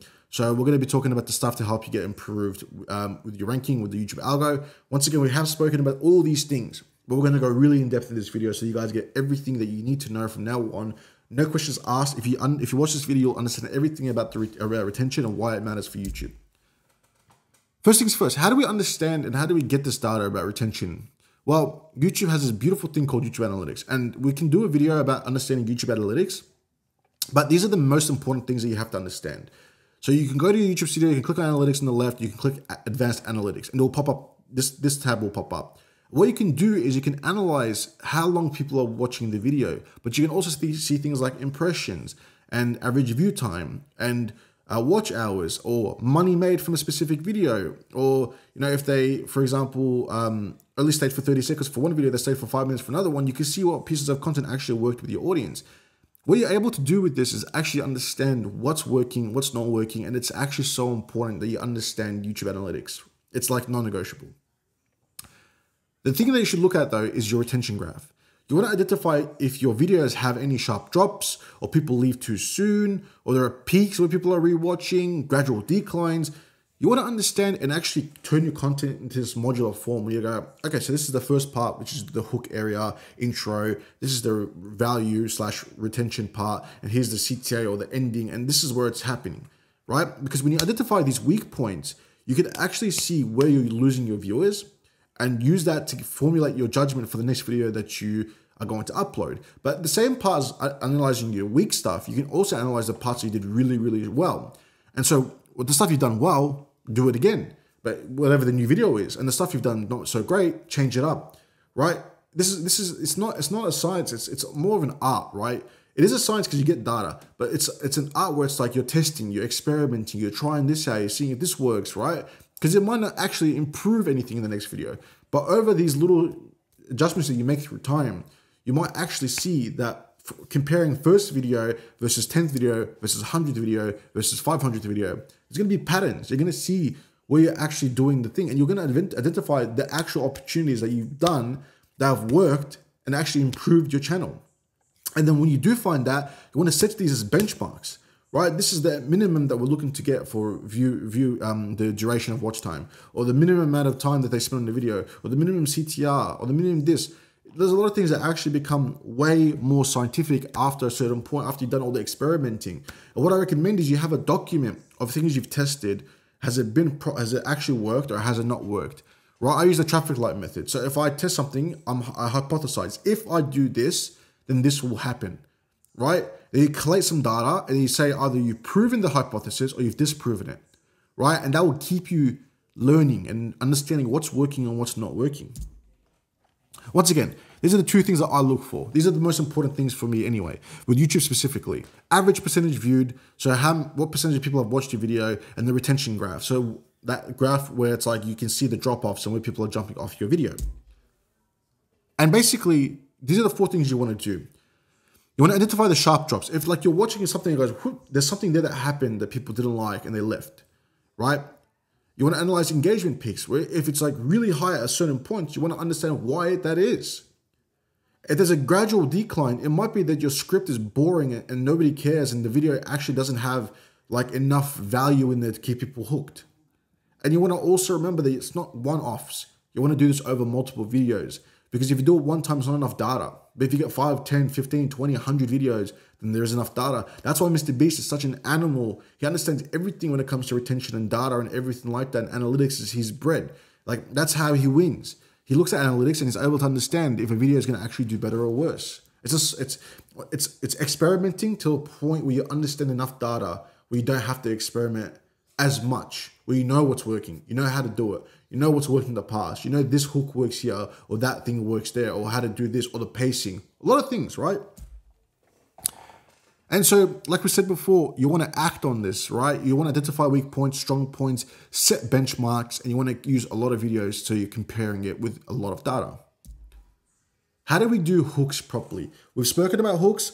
Let's actually go a little bit like into it. With hooks, you want to start off with a bang, right? You want to get people hooked.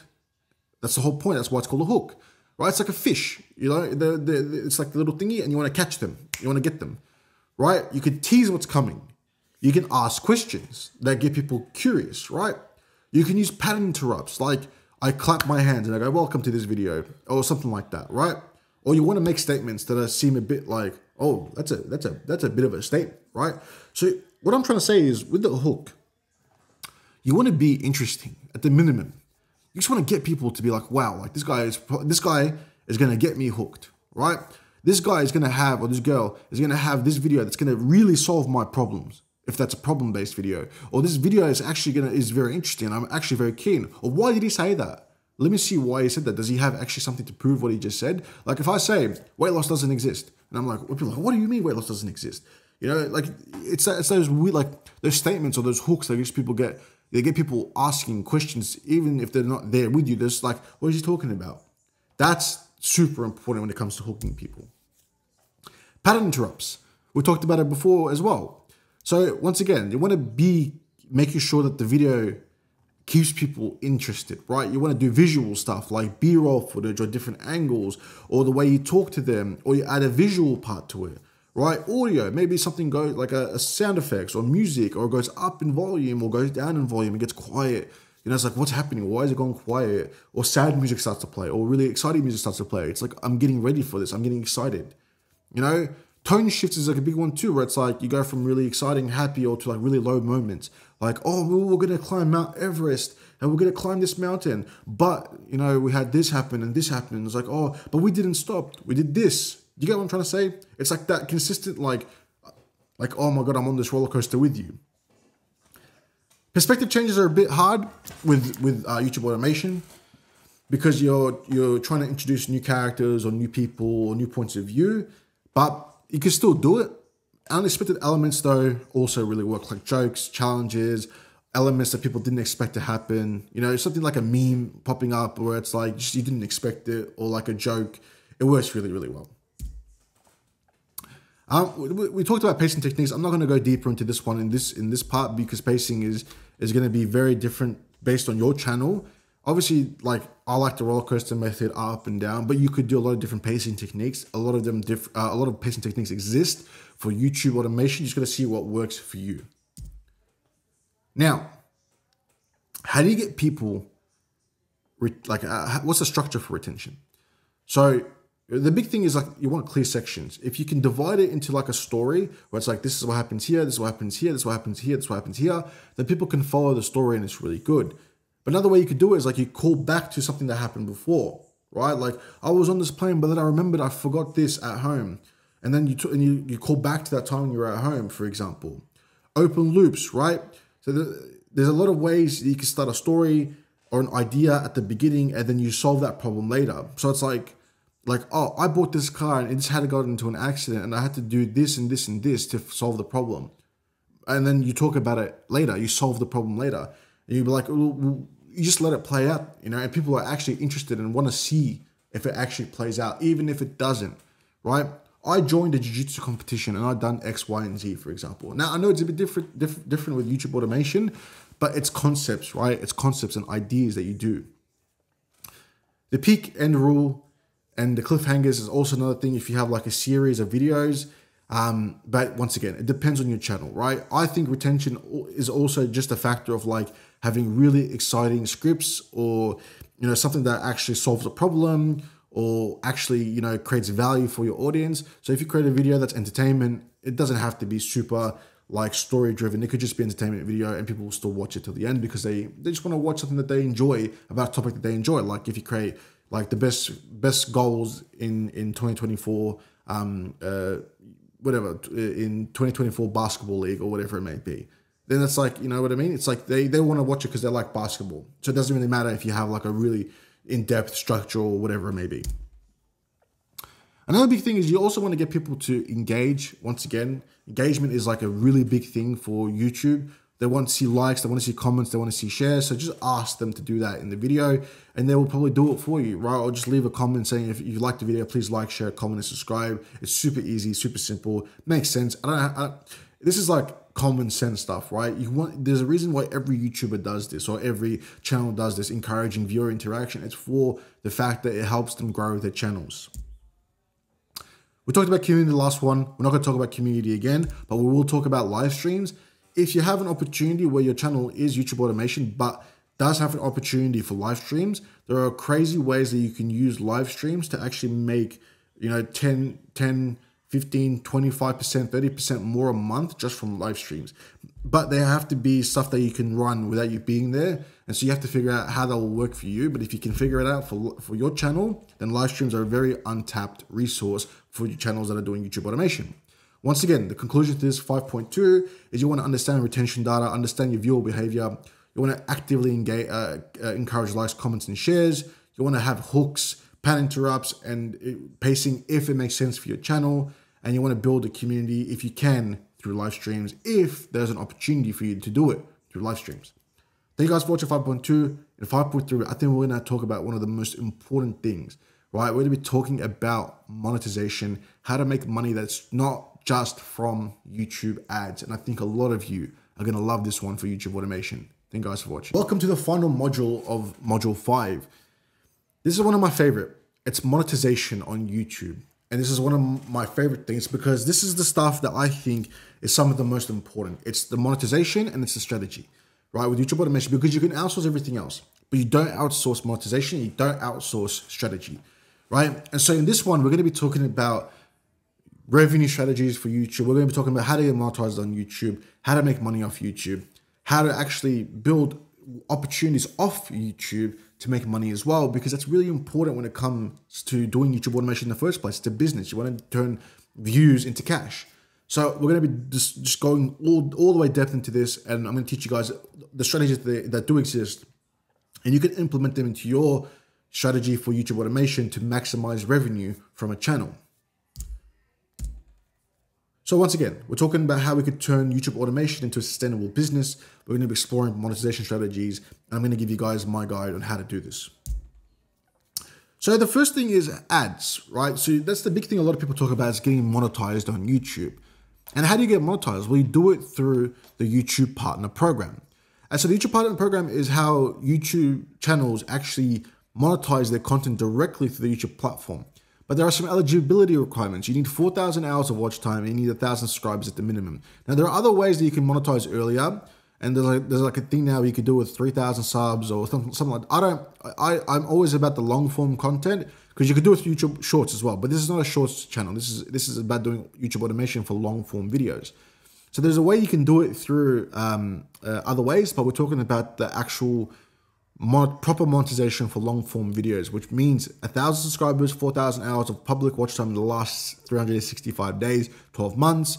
And you have to be in a country where YouTube Partner Program is available, but also you can't have any community guideline strikes, and you have to follow all of YouTube's monetization policies. So there's a lot to it, right?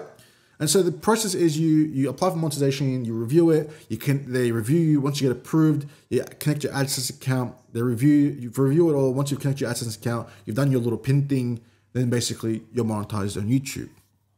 And there are some best practices for YouTube's Partner Program: consistently uploading, creating advertiser-friendly content.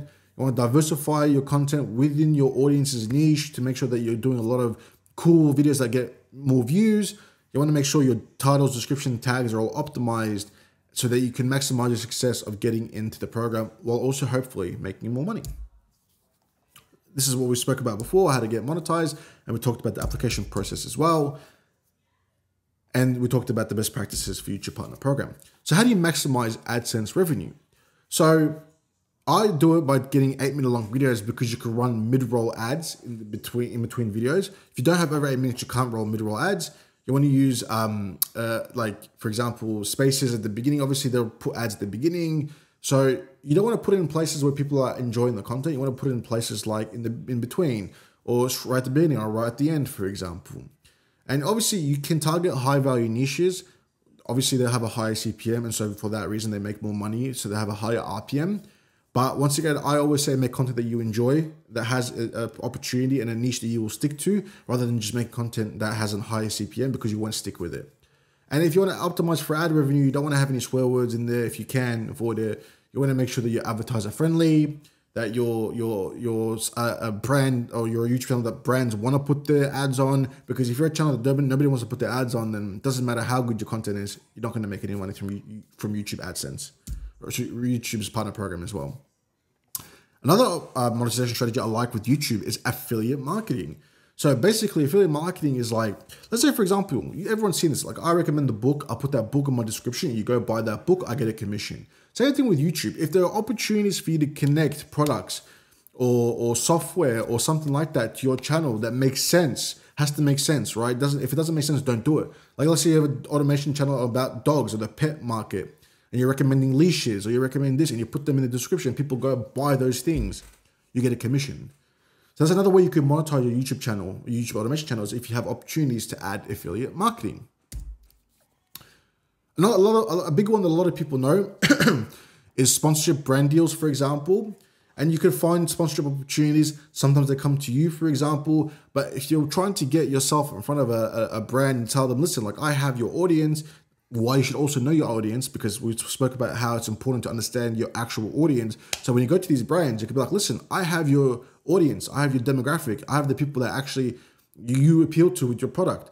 Like, if you pay me, I'll actually promote your stuff to my audience, and they're more likely to take action because they're your audience that you like. Remember, these brands spend thousands and thousands, millions of dollars on advertising, right? So that if they can get right in front of the core audience that's going to like their stuff. Let's say you're a pet channel, once again, and you go and partner with a pet brand, and the pet brand gives you money.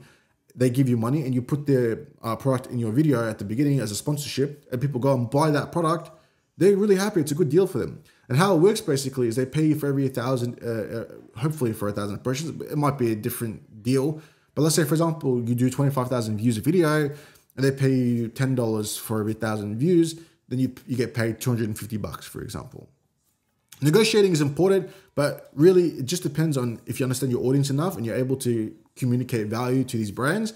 But that's something you should worry about when you actually have a big enough audience where these brands actually care about it.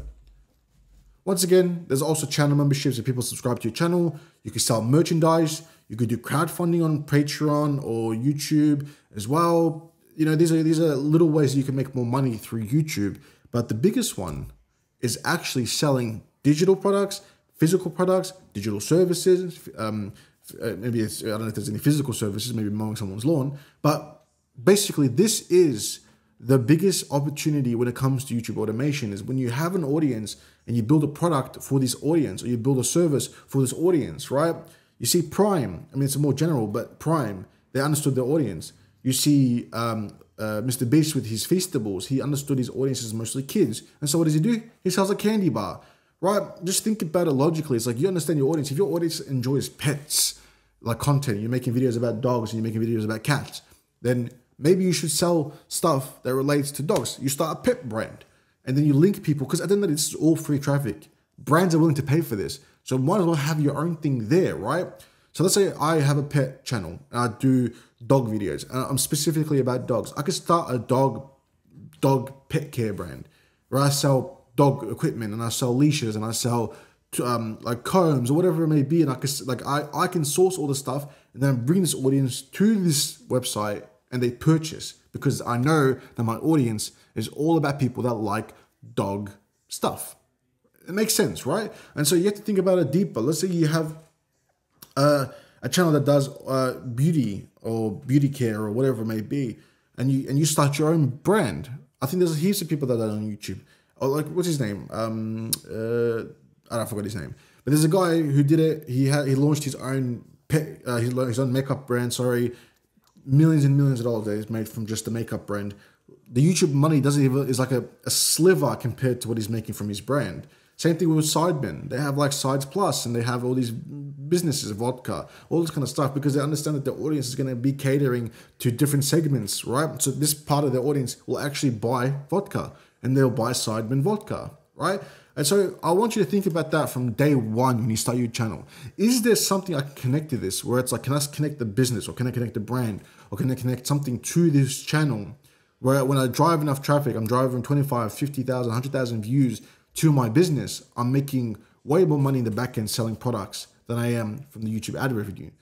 And the big thing to think about is, if you're paying, for example, to get yourself in front of 100,000 people that are very specifically that audience on Facebook ads or Instagram ads or whatever it may be, 100,000 people, you're probably paying $2,500, $3,000, $4,000, maybe even more. I'm just saying that right now. It could be even more. But you're paying that much money, so that's all free traffic that you're generating for your business. Just think about that. That's my favorite way of making money through YouTube right now, even. And so to conclude, there's multiple revenue streams. You want to be, once again, content quality is so important. It's like always, I'm like a broken record right now. I'll be talking about it too much. Compliant.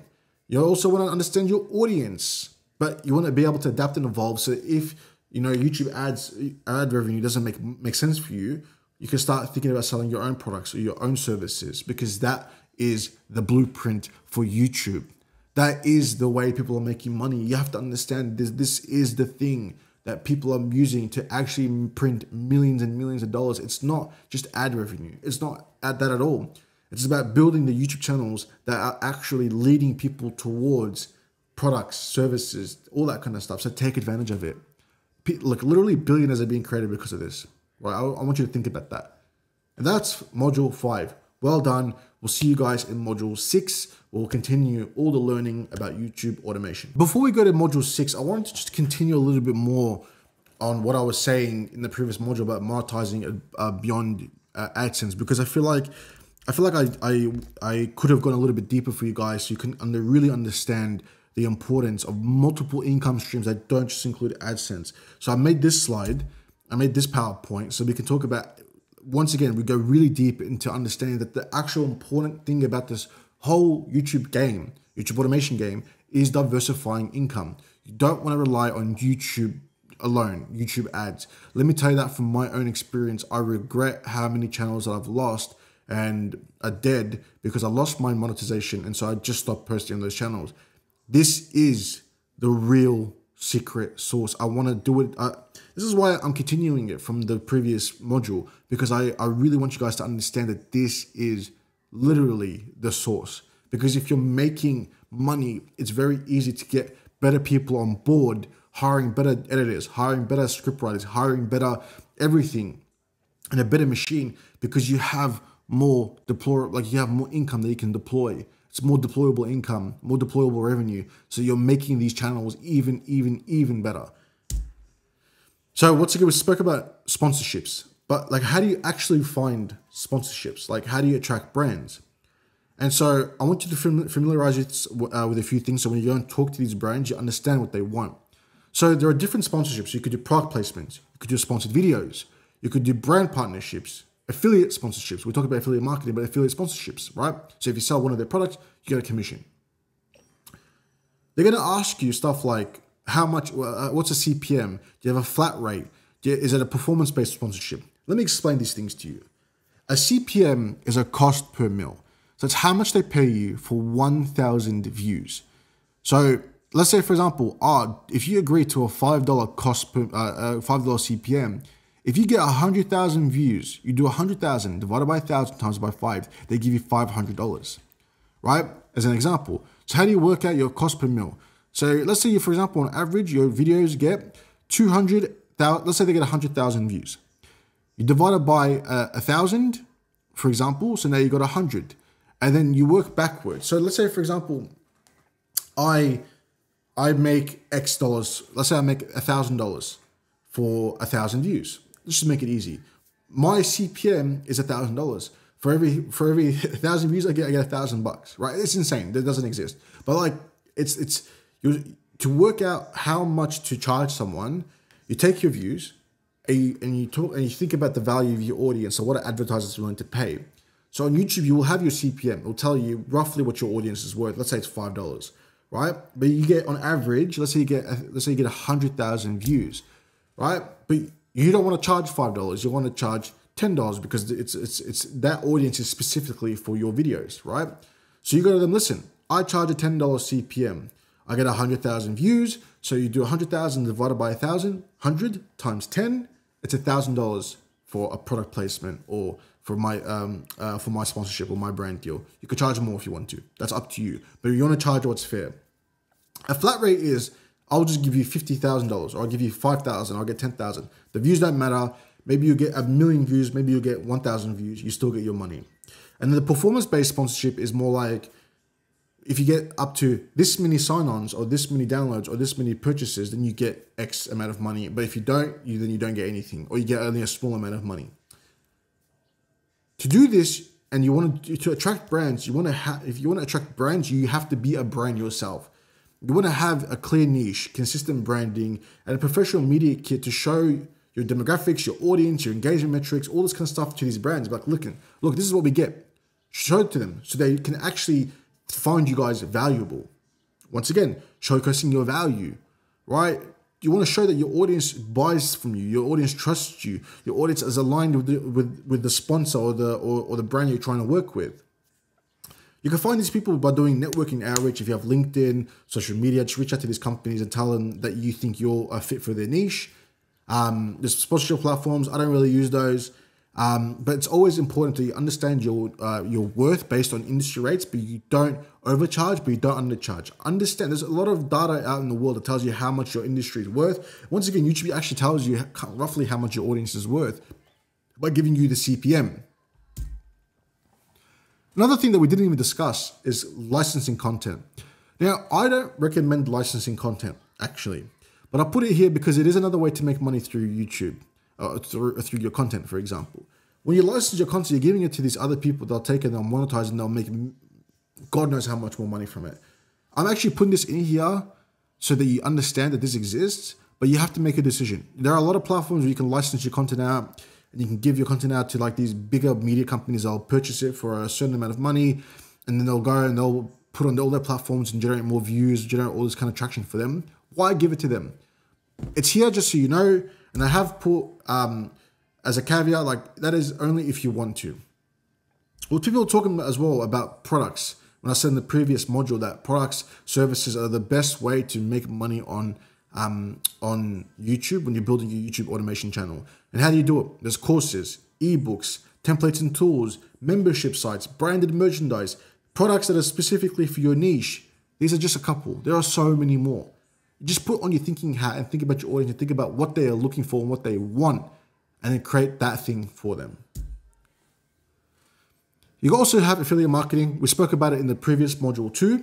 And once again, relevant products. You want to let people know that you have an affiliate product that you're selling, like you put in your description. People need to know. You need to be very transparent, right? And when you create value-based content, the content is good. And if people find that value and they want to use the same things you used, then they'll make their own decision to go to that. But you have to disclose it. It is an affiliate program. And obviously, once again, multiple touch points. We're not going to go deeper into that. But how this looks basically, when you look at a channel that's for YouTube automation, when you're having multiple revenue streams, right? You have, let's say, 30% coming from AdSense, 25% sponsorships, 20% affiliate marketing, 15% digital products, 10% licensing. All these ones add up to your channel becoming more and more profitable, more better quality content, better this, better that. But the main thing I want you guys to know is that this is actually what I recommend the most. It's digital products. I think if anything, AdSense should be 10%, sponsorship maybe 20%, but like digital products should be, or products or services should be 50, 60%, 80% of your business. You know, that doesn't add to 100, but you know what I'm trying to say? It should be the majority of your business because that cannot be taken away from you. Once you've built that product, that service, that thing, and people love it and they come and they use it and there's actual product market fit, then your YouTube channel just becomes a tool to bring more people into your business, a tool to bring more people to your product. And we're going to do a whole course on YouTube for business and how to actually use YouTube to build your business. But this is not that. Right, let's say this is for people that want to do YouTube automation and how to make money from faceless cash cow channels. But there is something to be said where YouTube for business, using YouTube to acquire leads or to acquire more sales or acquire more products, is actually the blueprint to making millions off YouTube. And so the key takeaways, this was a short one, but it's multiple income sources, focus on value, integrate your revenue streams together, have multiple revenue streams. You have to have that. You want to be authentic. You want to have consistent branding. You want to be, high quality content, right? All this stuff, non-negotiable. It's a must. And you want to continuously optimize and understand where your money's coming from. Where's your profitable, what's your profitable areas? What strategies are making the most money? What channels are making the most money? Is it maybe your ad income? So your advertising revenue, like your monetization on YouTube, AdSense, is actually where most of your money's coming from. You have to figure that stuff out, because once you understand where the money's coming, where the money's being created, you can understand where you need to tweak so that you can maximize that. And that's basically, let's say 5.3b, because this is like an extension of 5.3. I'll see you guys in module 6, where it's going to be all about scaling and automation and all that kind of stuff, where we think about really how do we get people on board, how do we find people, all that kind of stuff. Thank you guys. Hey guys, welcome to module 6. And this one's only going to be 2 parts, right? We're going to be talking about scaling YouTube channels through automation. So hiring, who do you hire for, how do you set up SOPs, stuff like that. And the second part is going to be really thinking about, what is it actually?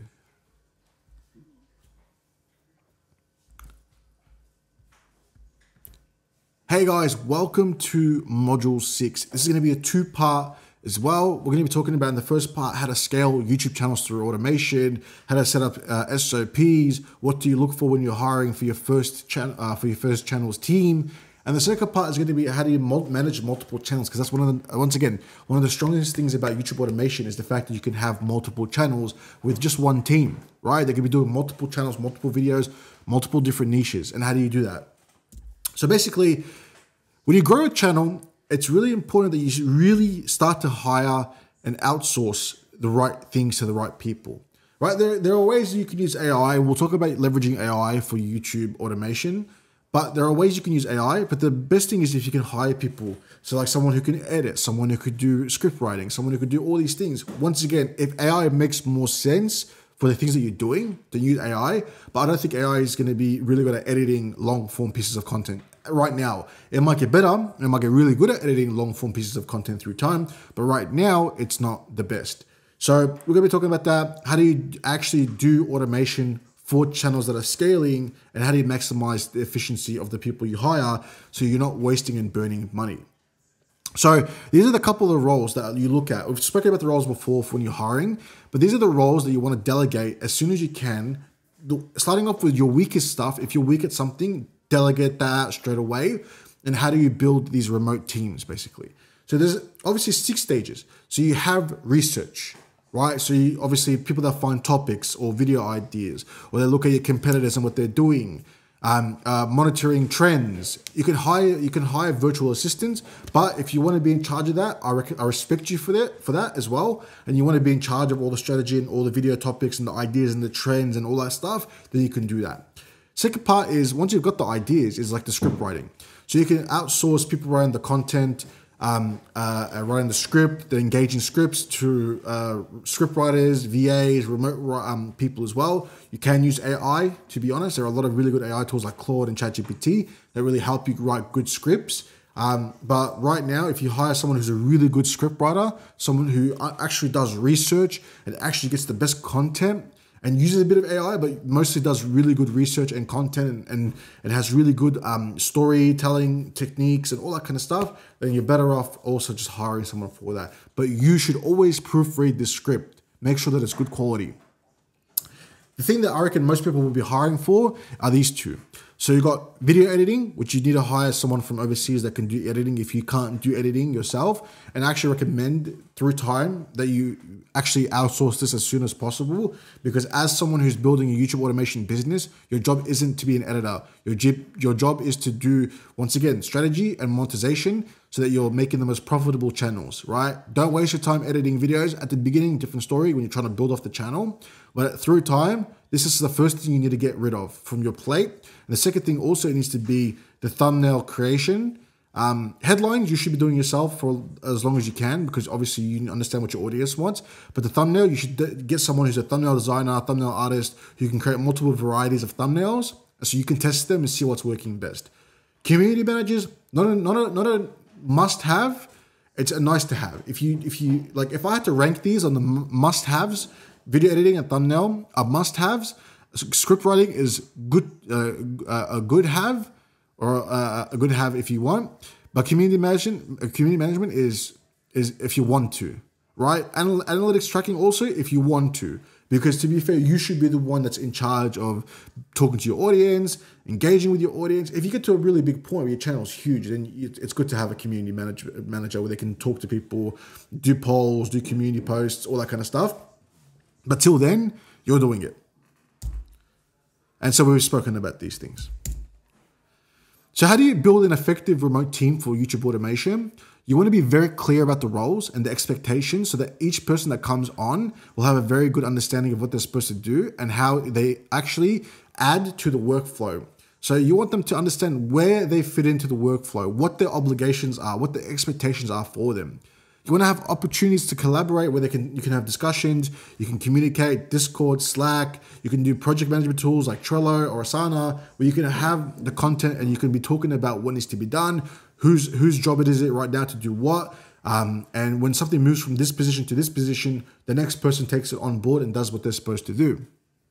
A big thing, though, is creating training and SOPs. You need to create material, and SOPs are standing operating procedures for every single role, so they understand what looks like success, what you actually want. And how I recommend doing it is like you record yourself, you share your screen, you record exactly what they are needing to do, how they are objectively going to fulfill the roles and the demands that you are asking for them, right? SOPs are non-negotiable if you're hiring people, because if they don't know, you can't hold them accountable for stuff they don't know. But if you've clearly outlined the expectations and you've put it on video what they're supposed to do, and you get them to go, all right, watch this video, understand this stuff, and then come back to me and tell me what you have to do. If they can do that, then you've got a good team member. If they can't, that means they didn't even look at your SOPs.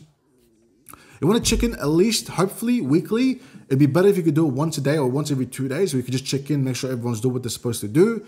And you want to establish KPIs. You want to tell them, this is what success looks like for you. If you don't do this, then this is not success for me, for this channel. And so for that, I will have to let you go, right? At the end of the day, a lot of these workers are going to be able to work remotely online from their homes. And the money that we pay them is actually a lot of money, which is really good for them. And so for that reason, they do not want to lose the opportunities they get. And you don't want to lose someone who could be potentially a great addition to your team. So you just be real clear about it. Set your KPIs, your key performance indicators. Like, this is what success looks like. And we're going to be testing this every 3 to 6 months to see that you're matching that demand. If you're not, then we need to have a discussion about your performance and see if you're actually meant for this role. Be as straightforward as possible. You don't want to be, oh yeah, no, you don't want to be lukewarm. This is a business that you're trying to build. You're trying to make money from YouTube automation. It is a cutthroat business. You want to do it right. And so basically creating an SOP, which is what we discussed about here, this part here. Oopsie, this part here, creating a training and SOPs. So basically this is what an SOP looks like. You want to have, let's say for example, we're doing it for content automation like we are. So for example, content ideation process, you want to have a step for how to research, how to validate, how to approve ideas. Script writing, you want to have a template. Does it follow this template? Does it follow this structure? Does it follow this thing, for example? Does it have this tone of voice? You know what I'm trying to say? Like, does it follow the hero journey, for example? So put that in your SOP. When you're doing the production workflow as well, you can have a pre-production SOP, a filming SOP, a post-production SOP, an editing SOP. Your editing thing, you can say it must have captions, must have this, it's like a checklist they have to have in every single video, and they go through it and they ensure that everything is checked.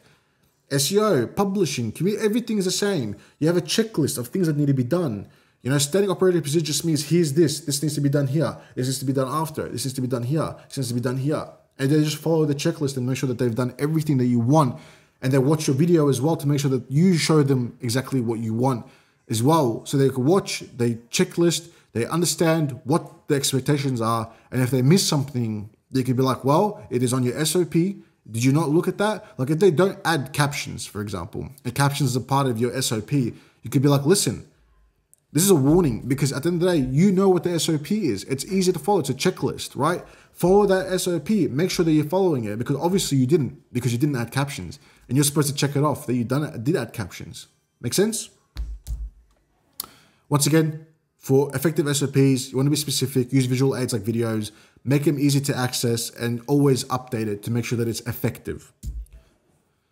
And so here's an example of like SOP for video publishing. So I put on my SOP a final review. So they have to watch the entire video, verify audio and visual clarity, ensure graphics are in there, lower thirds are all correct. Then the next part of the SOP for publishing would be SEO title, write a description, generate 15 to 20 relevant tags. See, these are all like checklistable things, right? They checklist, check, done this, done that, for example. So it's impossible to miss anything.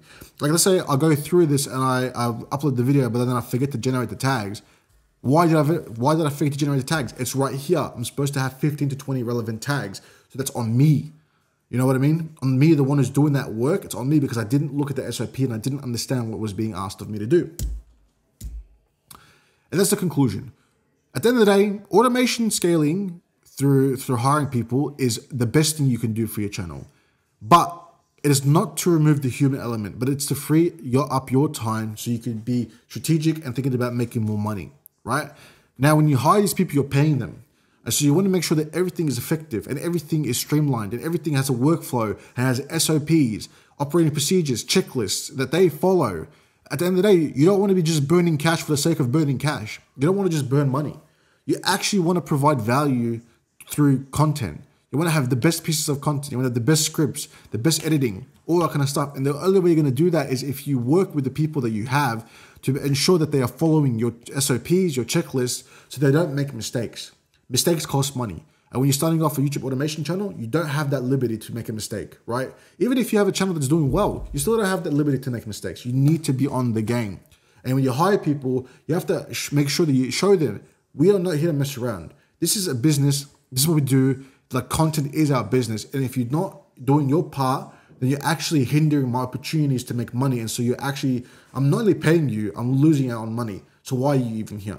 Be strict, be straight, be nurturing though. Help them learn, help them understand their mistakes. And I'll tell you right now, that is one of the best investments you can make, is having the right team where you can trust them. They know what they're doing. You know you can trust them. They're following the procedures, and you just approve things and you make sure. And if there's something that isn't there, let's have a discussion. Why is it? Why has that happened? Let's look at the operating procedures. Is something missed here? Did I miss something? Did you miss something? Let's talk about it. That's it. That's the module. We're gonna go to the second part now, and I'll see you guys there. One of my favorite parts about YouTube automation is managing multiple channels, because this is where the real growth happens. You get more channels, more opportunities to make money. You're in more niches, and you're able to, even if there are opportunities to cross pollinate across audiences, so you can build these even faster, right? So we're talking about, once again, launching and managing multiple channels. It's basically going to be a masterclass of everything we've done so far. It's going to be like a brief of everything we've done so far. So we're gonna. It's basically like we're starting from zero for the new channel. We're going to talk about every single step that's needed to actually get this sorted. Because at the end of the day, starting a new channel is basically starting from scratch. But now we understand, and so when we actually launch a channel, we're going to do it right. So first things first, new channel. What is the niche? We'll go back to the niche section. Think about what your niche is, right? What is the channel going to be focusing about? Remember, the niche is the segment of audience that you're going to be talking about. The value proposition. So you want to think about the audience's value that they're getting from your channel. And like, is it going to be tutorials? Is it going to be entertaining? Is it going to be expert insights? What's the value of the new channel? Audience segmentation.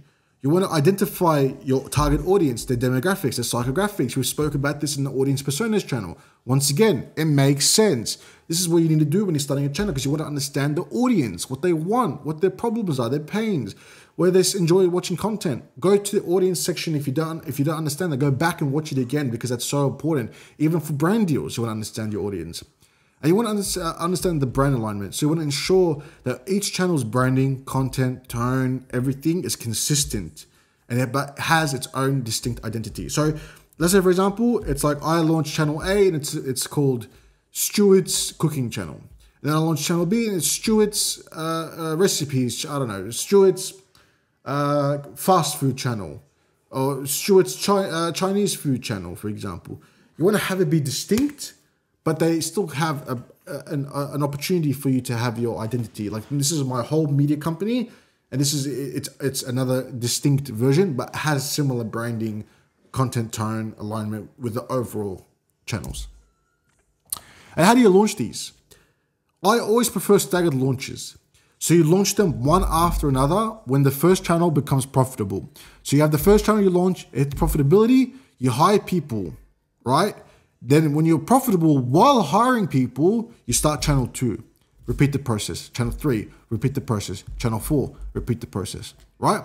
Now, and you want to develop a strategy where if you can leverage your existing channels to promote your new channels, you do that, right? So the first channel is profitable, making money, all that kind of stuff. Now, second channel is launched. You start it again, get the audience, you get the content, all that kind of stuff. Now you got money from the first channel because you're profitable to be able to build the second channel even faster. But if they're connected, it can connect the two audiences by going to your community page and your Discord groups and all this kind of stuff and be like, hey, listen, you guys like gaming videos. Here's another channel where we talk about gaming history. Or here's another channel where we talk about gaming lore. Or here's a channel where we talk about the best games in 2024 or 2025. Or like we do game reviews, for example. And you connect all the channels together, right?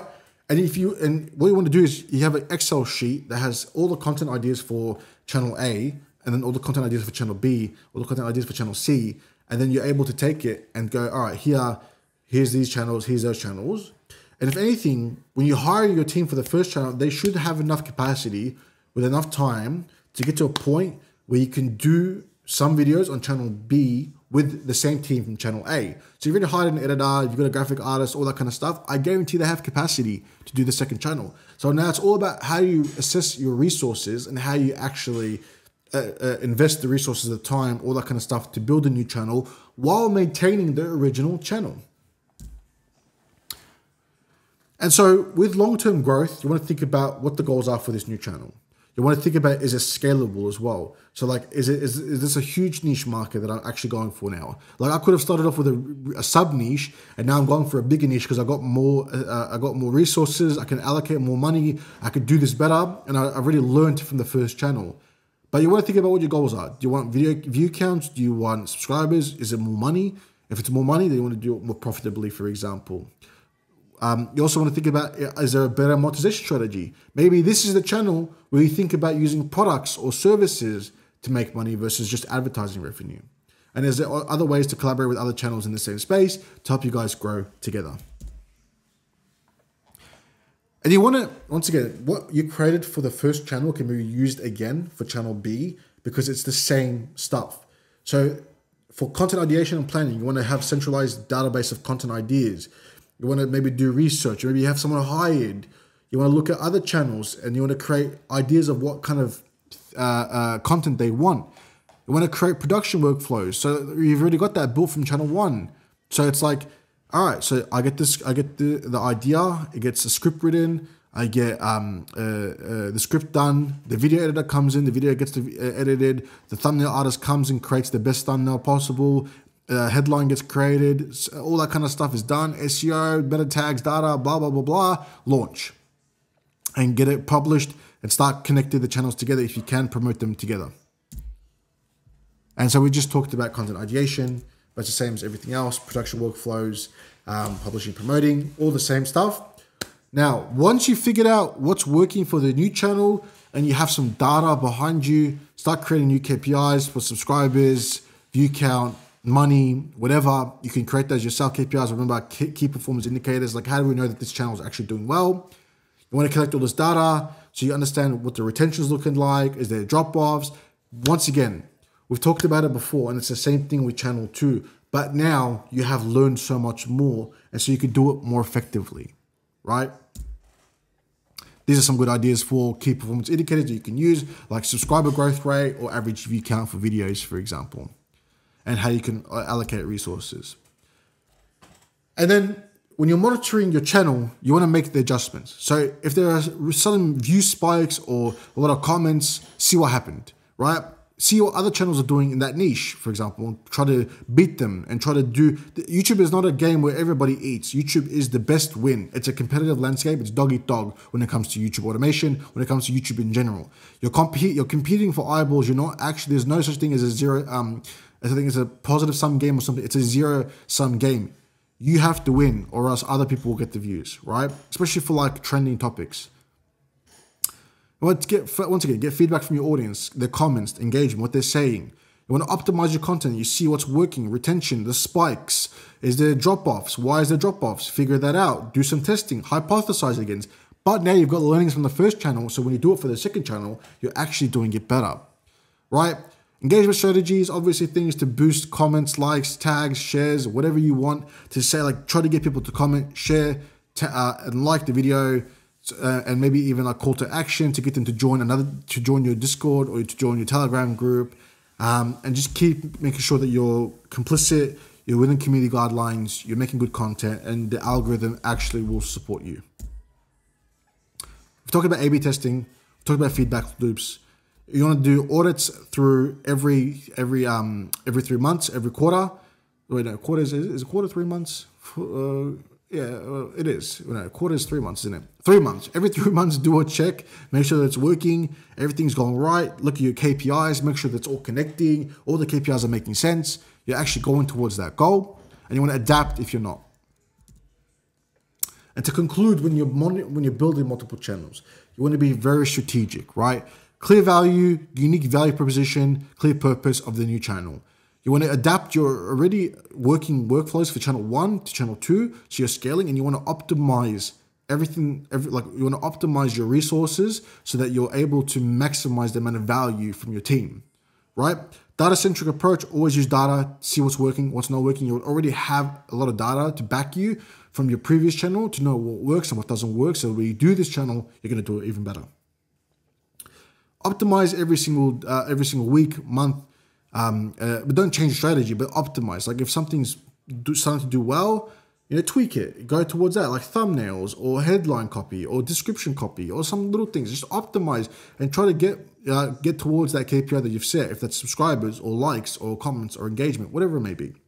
And you want to see if there's opportunities to use your channel that's successful to help build the secondary channel that you built. And when you build the first channel, you can build the second channel. You take the same process, build a third channel. Take the same process, build a fourth channel. Then fifth. You see how this builds an MCN, a multi-channel network? You become the guy who's got 10, 15 channels because you've got the most adapted workflows and order and the right team who understands how you work and operating procedures and SOPs in place to make you win in the game of YouTube automation. And that is module 6. Right now, we have basically finished 80% of the course. There's only 2 modules left. In the next module, module 7, we're going to be talking about copyright and how to stay within your legal rights with your channel and to ensure that you don't get deleted, you don't get copyright strike because that will ruin you. And I've had things happen to me with copyright claims, copyright strikes, community guideline strikes that ruined my channel forever. Became channels that were making $10,000, $15,000, $20,000 a month to zero overnight. So I want you guys to avoid what I did and really pay attention to this next module. Thank you guys for watching. Hey guys, welcome to module 7. And in this one, we're going to be really focusing on the legalities, the really important things like copyright, fair use, the DMCA. This is going to be a really important lesson because if you make mistakes with copyright, you don't even just like lose potential money, which you will lose thousands of dollars by doing copyright wrong with YouTube automation. You may even lose your channel. And so this is a very, very, very important lesson from a business side of YouTube automation. And I want you guys to lock in and focus because I'll tell you everything you'll need to know about fair use, copyright, the DMCA, how it all works, so that when you do your own YouTube automation channels, you don't make the same mistakes I have made. Because I'll tell you guys right now, copyright has cost me not even just thousands, probably hundreds of thousands of dollars, right? So you want to make sure that you don't mess around with copyright. You want to make sure that everything you're doing is under fair use and you're being compliant with YouTube, because they will pick it up. And so we're going to go through copyright laws, fair use principles, and how the DMCA works. So the DMCA just stands for the Digital Millennium Copyright Act, and it's the one that does all these copyright infringements and claims that you will see. So what is copyright infringement? So there are different types of copyright infringement. So the first one is like if you're just going to reproduce their own content without making any huge differences to it. Let's say, for example, I'm doing MMA content, and I go and I just take the newest UFC. I'm just putting it there. I'm just adding a little bit of stuff to it. I'm cutting it up a little bit. I'm changing it up, but I don't have permission to do that, right? There is no permission to do that. Another way that copyright works is if you're sharing or selling copyright materials that you don't have approval for from the copyright owner. And in other ways is public performance, public displays, and if you create derivative work that's based on somebody else's material. But for YouTube, it's mostly going to be reproduction and distribution. And this applies to any kind of works, musical works, music, videos, pictures, logos, software, everything, right? A lot of stuff that you'll see does have copyright claims, and it's very, very important that you know that whenever you do some material, to do a little bit of research to understand that, is this material allowed for me to use? Am I doing it in the right way, or am I going to get into trouble with the copyright owner who's going to cause me to lose money, get striked, or lose my channel? And so we spoke about this before, so here are some examples. So books, articles, scripts, songs, sound recordings, musical performances, any kind of videos, basically, so films, videos, any other YouTubers material, for example. So there's a lot of different ways that this comes about for copyright material. So it's not just something that you think is copyright. You need to know when you do use something else, it's not yours. You don't produce this. You didn't make it. You got it from somewhere. You want to make sure that you have been allowed to use it. And then we already spoke about what constitutes copyright infringement. And here's some common misconceptions. People think that if it's on the internet, it's free to use. That's not true. A lot of the stuff on the internet is actually the opposite, and it's actually protected by copyright, and you cannot actually use it without permission. They think if I just give them credit, is that enough? No. Just because you're giving them credit doesn't mean that it's enough for them. If you're not making money, is it still okay? It is not okay. Even non-commercial use can still be a copyright infringement. And I only use a small portion of that material. Doesn't matter. You still used copyright, you still use copyright work. And this is the thing that I want you guys to know. It's like, I didn't make money. I gave the credit. I only used a small amount of it. It's on the internet. I saw it for free. It's on TikTok or something. Doesn't matter. If you don't have the rights to use it, you don't have the permission to use it, and you get hit by a copyright claim or a strike, then it's on you because you didn't do your due diligence. And especially when you're running a business, when you're running a YouTube automation business, you want to be super diligent with the stuff that you're saying, the stuff that you're using, everything. Because if you make a mistake, your business dies. You stop making money, you can't afford to pay your staff. A lot of bad outcomes come from not understanding copyright. So let's talk about fair use. So fair use is a legal doctrine that allows creators to use a limited amount of copyright material without permission for specific purposes. So if you're doing commentary or criticism or news, reporting, or some other kind of research work, you can kind of use fair use. Doesn't stop people from still copyright claiming. That's what I want to say as well. Like, you might still get a copyright claim. You can still use it, but you might not make any money from it. So just because it's fair use and you can upload it on YouTube and you can use it, the problem with YouTube automation is you want to make money from these videos, right? So it might be fair use, but you still might not make any money from it. You have to remember that just because they're allowing you to upload the video, they might claim the video. So every dollar you make from that video goes to the person who owns the copyright, who doesn't want you to strike you, doesn't want your channel to not upload the video. They still want the video to be uploaded, but you make no money. They make all the money from it. And there are some ways to look at fair use. So, if the nature of the copyright work, there's a lot of different things with fair use. All I will say with fair use is try to add as much of your own stuff in there, and try not to directly use any copyright material, because it depends on how much you used for fair use. Like if you used a lot of it and you're adding a little bit of commentary, like reaction channels are a good example of this. But the way you do it is like, if you add enough scripts and you add enough talking and you do a lot of commentary and you actually expand on it and you bring your own ideas and your own thoughts, then you'll be fine with monetization and you might still get your money from it. But there is still a world that exists where I've had this happen to me, where I had fair use that I thought I was doing was fair use. I still got claimed. So even though I was able to upload the video, I got views, but I got no money from it. So there was no point. And here are a couple of ways that you can do that where you're applying fair use. So commentary, criticism, parody, news reporting, satire. If you're educating on something, as long as it's not in a commercial way, it should be fine. And if you're changing the original work a lot. And here's some best practices. So only use what's necessary. You want to transform the material. You want to credit the source. You want to think about, you know, if you negatively impact it or positively impact it, you want to see what happens from using this material. And if anything, you want to keep your reasoning as to why you do all this stuff. Actually, a big thing is if you can document all the proofs about the things that you have used, then when someone comes with copyright claims, you have an argument that can be made because this is what's going to happen. And we're going to talk about this, right? So basically, the DMCA does have a way that they remove content. I'm going to explain how DMCA works. So for example, you're on YouTube, you upload a video, someone sees your video, they have access to this portal. What they do with this portal is that they see your video using copyright material and they have thumbprint technology that lets them know they have something similar to the stuff that they own. And there's the automatic one with YouTube, where it's like when they're doing the copyright checking system, but there's a manual side too. So if that gets missed, the manual side comes in and it double checks it and makes sure that you actually have the rights to use that material. So they claim it, or they strike you, or they all these. So they do either a claim, a strike, or a remove. So if they claim, they take your money. If they strike, the video gets removed and you get a strike on your channel. If you get 3 strikes, your channel gets deleted. And the fourth one, they just remove it. They don't give you a strike. So these 3 are the things that you should look at when this stuff happens. But in my opinion, you should have information to back you. So if they give you an unfair strike, they'll get in trouble for that. But if they also unfairly claim you, you get your monetization back if you can prove that everything you did was within your rights.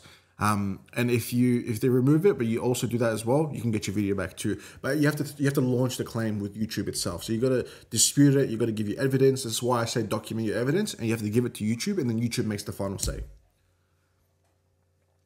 And so how do we find good pieces of content that we can actually use?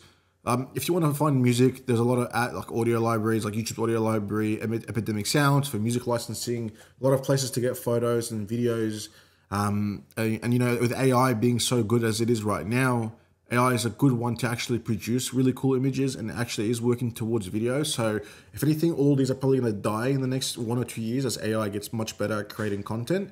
And I think that's where it's going. And to conclude, you need to understand copyright's non-negotiable for YouTube automation. If you don't understand copyright, you're being stupid. The second thing is think about fair use, but use it carefully because you can still get claimed, you still lose money. You want to know how to handle DMCAs, you got to have your evidence, your proof of everything you've done. And if you want to use licensed content, remember AI is probably going to take over that. So you can just use AI to generate videos or images, but there are a lot of platforms where you pay a subscription and you can use their videos for any of your content. And that's 7.1. We are almost done with the whole YouTube automation course. Thank you guys for watching. I'll see you guys in 7.2. Hey guys, in this one, for this course, we're going to be talking about a couple of YouTube's content policies, guidelines, and making sure that you're staying compliant and avoiding penalties. Once again, if you get 3 strikes, community guideline strikes or copyright strikes, your channel will get deleted probably, right? And your channel is YouTube automation. You want to avoid strikes at all. It does nuke your views from what I've noticed, but if you get a strike, your views get nuked and you also get demonetized. So there's a lot of negative things that you want to avoid with YouTube's policies, and I don't recommend messing with them because you don't want to lose your ability to make money.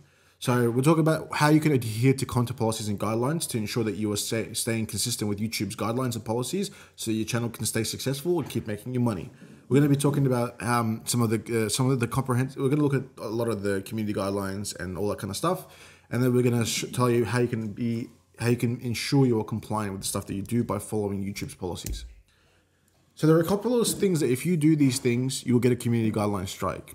The first thing is spam and deceptive practices. So if you do misleading thumbnails, tags, titles, descriptions, then you might get flagged for spam or deceptive practices. If you're using sensitive content, for example, violence, hate speech, harassment, you know, that one also will get you a community guideline strike.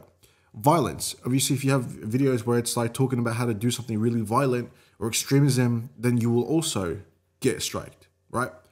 Regulated goods. So if you have drugs, firearms, illegal goods, any of this stuff in your videos, for the most part, I know there are a couple of channels that exist right now that are in that space, but I will say right now that they probably don't make a lot of money from YouTube ads. They might have products that they sell with their businesses that they're able to do. I personally would never recommend getting into that space, but that could be your choice. If you like that space, you could do that space. But that's what I've seen in my time. If you're doing misinformation, then YouTube will stop you from doing misinformation from what they think is misinformation, and you can try to argue your thing, but it's a losing battle. And once again, we spoke about copyright in the last video. I want to talk about copyright here right now too. So if you want to be compliant, there are a couple of things you need to do. You need to be updated on YouTube's policies, right? You want to make sure that you're checking them because they change them all the time, right? And then you want to review your content. So something that might have existed before that wasn't against the guidelines might become something that is against the guidelines. So you want to make sure that you are checking your content from time to time to make sure that with the new policy updates, none of your content becomes something that is uncompliant with YouTube. There's always good to be providing proper context for sensitive topics. So if you have something that is sensitive, you have to have a disclaimer at the beginning. You gotta let people know that there is going to be something that's going to be a bit more sensitive in your video, and then YouTube will actually YouTube will give you a pass for the most time if you let people know that the content is going to be a bit more sensitive, and just being transparent with your audience. And this is why I always say always build platforms like Discord or Telegram where people that follow you on YouTube will come there and hang out with you, because something happens to your channel, it gets deleted, not much you can do. But with being transparent, it's like if you have sponsored content, you have to say it's sponsored. If you have an affiliate link, you gotta say it's affiliate. If you're making money in other ways in your videos, you have to say it, because if you don't, you're against YouTube's policies. A big thing that happens if you're against YouTube's policies is demonetization. Demonetization kills your business.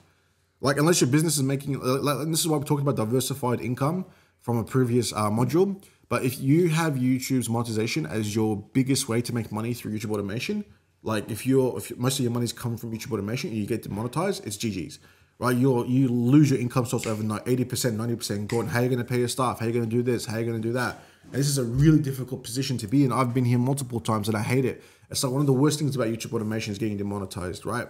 So if I was you, I'd avoid getting demonetized at all costs until you've built a big enough income stream that doesn't rely on YouTube ads, like monetization, where you can get like money coming in from book sales or products that you have or services or whatever it may be, where YouTube ads actually become a little bit of your business. But still then, if you get demonetized, your channel gets tanked. You get shadow banned. So I would not recommend doing that.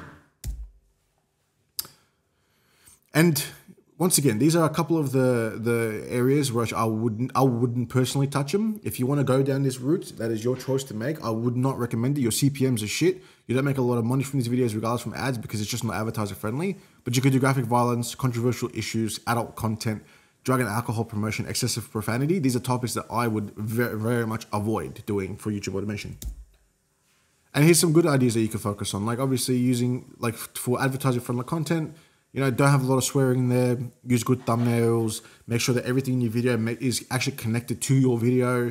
You want to focus on positive ideas, positive themes, where it's like you're building a community that's engaged, really high quality community, and always provide proper context. I can't specify that enough.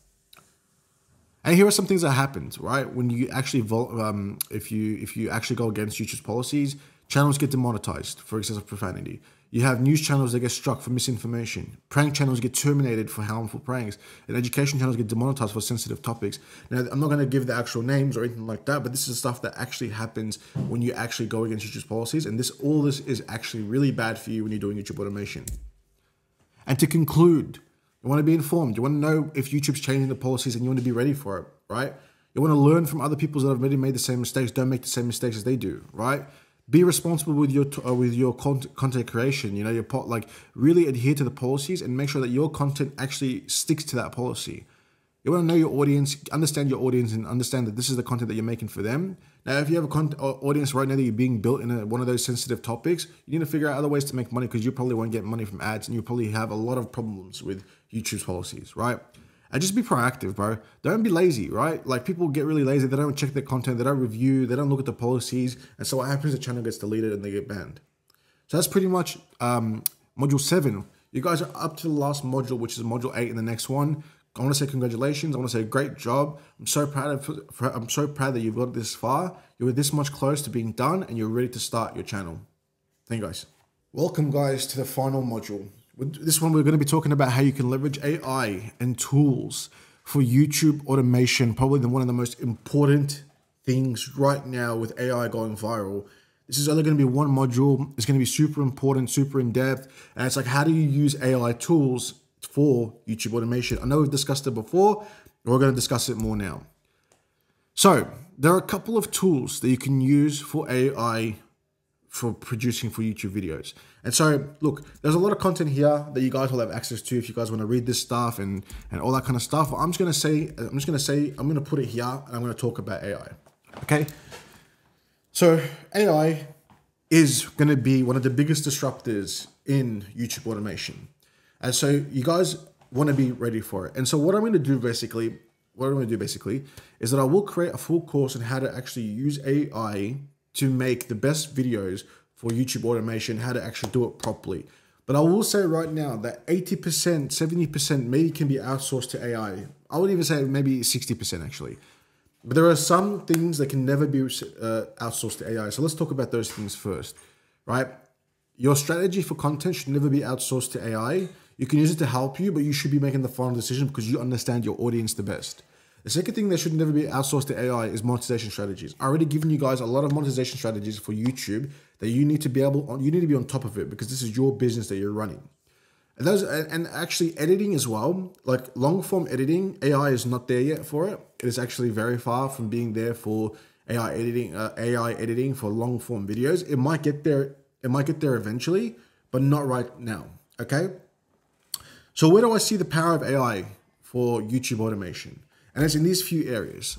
The first things first is when it comes to content strategy, if you understand your audience, you can actually ask like ChatGPT, Claude, all these ones to give you an idea, a list of content ideas that might work well, right? So you can use it to generate content, but it's your job to go into that content and actually see does it actually do something for my audience? Will they enjoy this video? Is it valuable? And look at my value framework again from earlier on, the modules. And make sure that, does it have entertainment value? Is it entertaining value? Or is it informational value? You know, we spoke about value before, and value is very different things, right? Is it educational, entertainment, all this kind of stuff, right? You want to make sure that your videos actually have value, right? So before you do anything, you pick the ideas, you think about them, and you want to be like, okay, is this good enough for me? Is this a good enough video to actually push through? What I want you to then do is when you have those ideas, you could just go to something like, what's it called? Claude or something like that. But the best way to do it is actually to do some research yourself. But you can ask ChatGPT to do research on a specific topic, right? What you do is after you get that research, you go to something like Claude then, and that's when you get the script written. The best way to do it is to have the research and then give it to ChatGPT or Claude to be like, listen, I want to create a very high retention, high quality script that's going to be 3,000 words or 8 minutes long for YouTube. That's going to have a really strong hook. It's going to be direct response. It's going to get people hooked and wanting to watch all the way to the end. I want to have something in between the middle to re-hook them in. Or you can even ask it to follow the hero's journey, for example, like a storytelling framework that we spoke about before. Once the script is done, the voiceover can be done through AI. You could take every part of that script and generate it using 11 Labs. And it'll give you the whole script. There's other tools that you can use for generating voice. So voiceover can be done by AI, right? The script can be done by AI. But now you got the voiceover, you have the script, now you need an editor.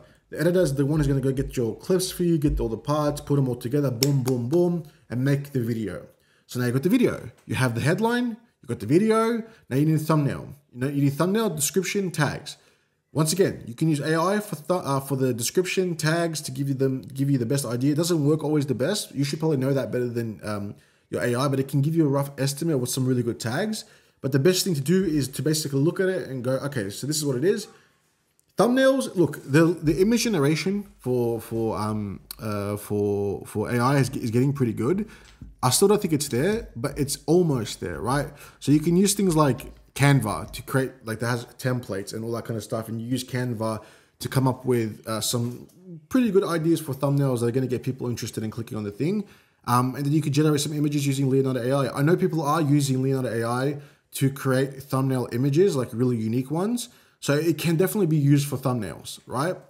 Maybe just not the same way, maybe not the best, maybe it isn't the best, but if you have enough input and you put enough energy into it, actually might be really, really good, because I know a lot of people have used AI for thumbnails.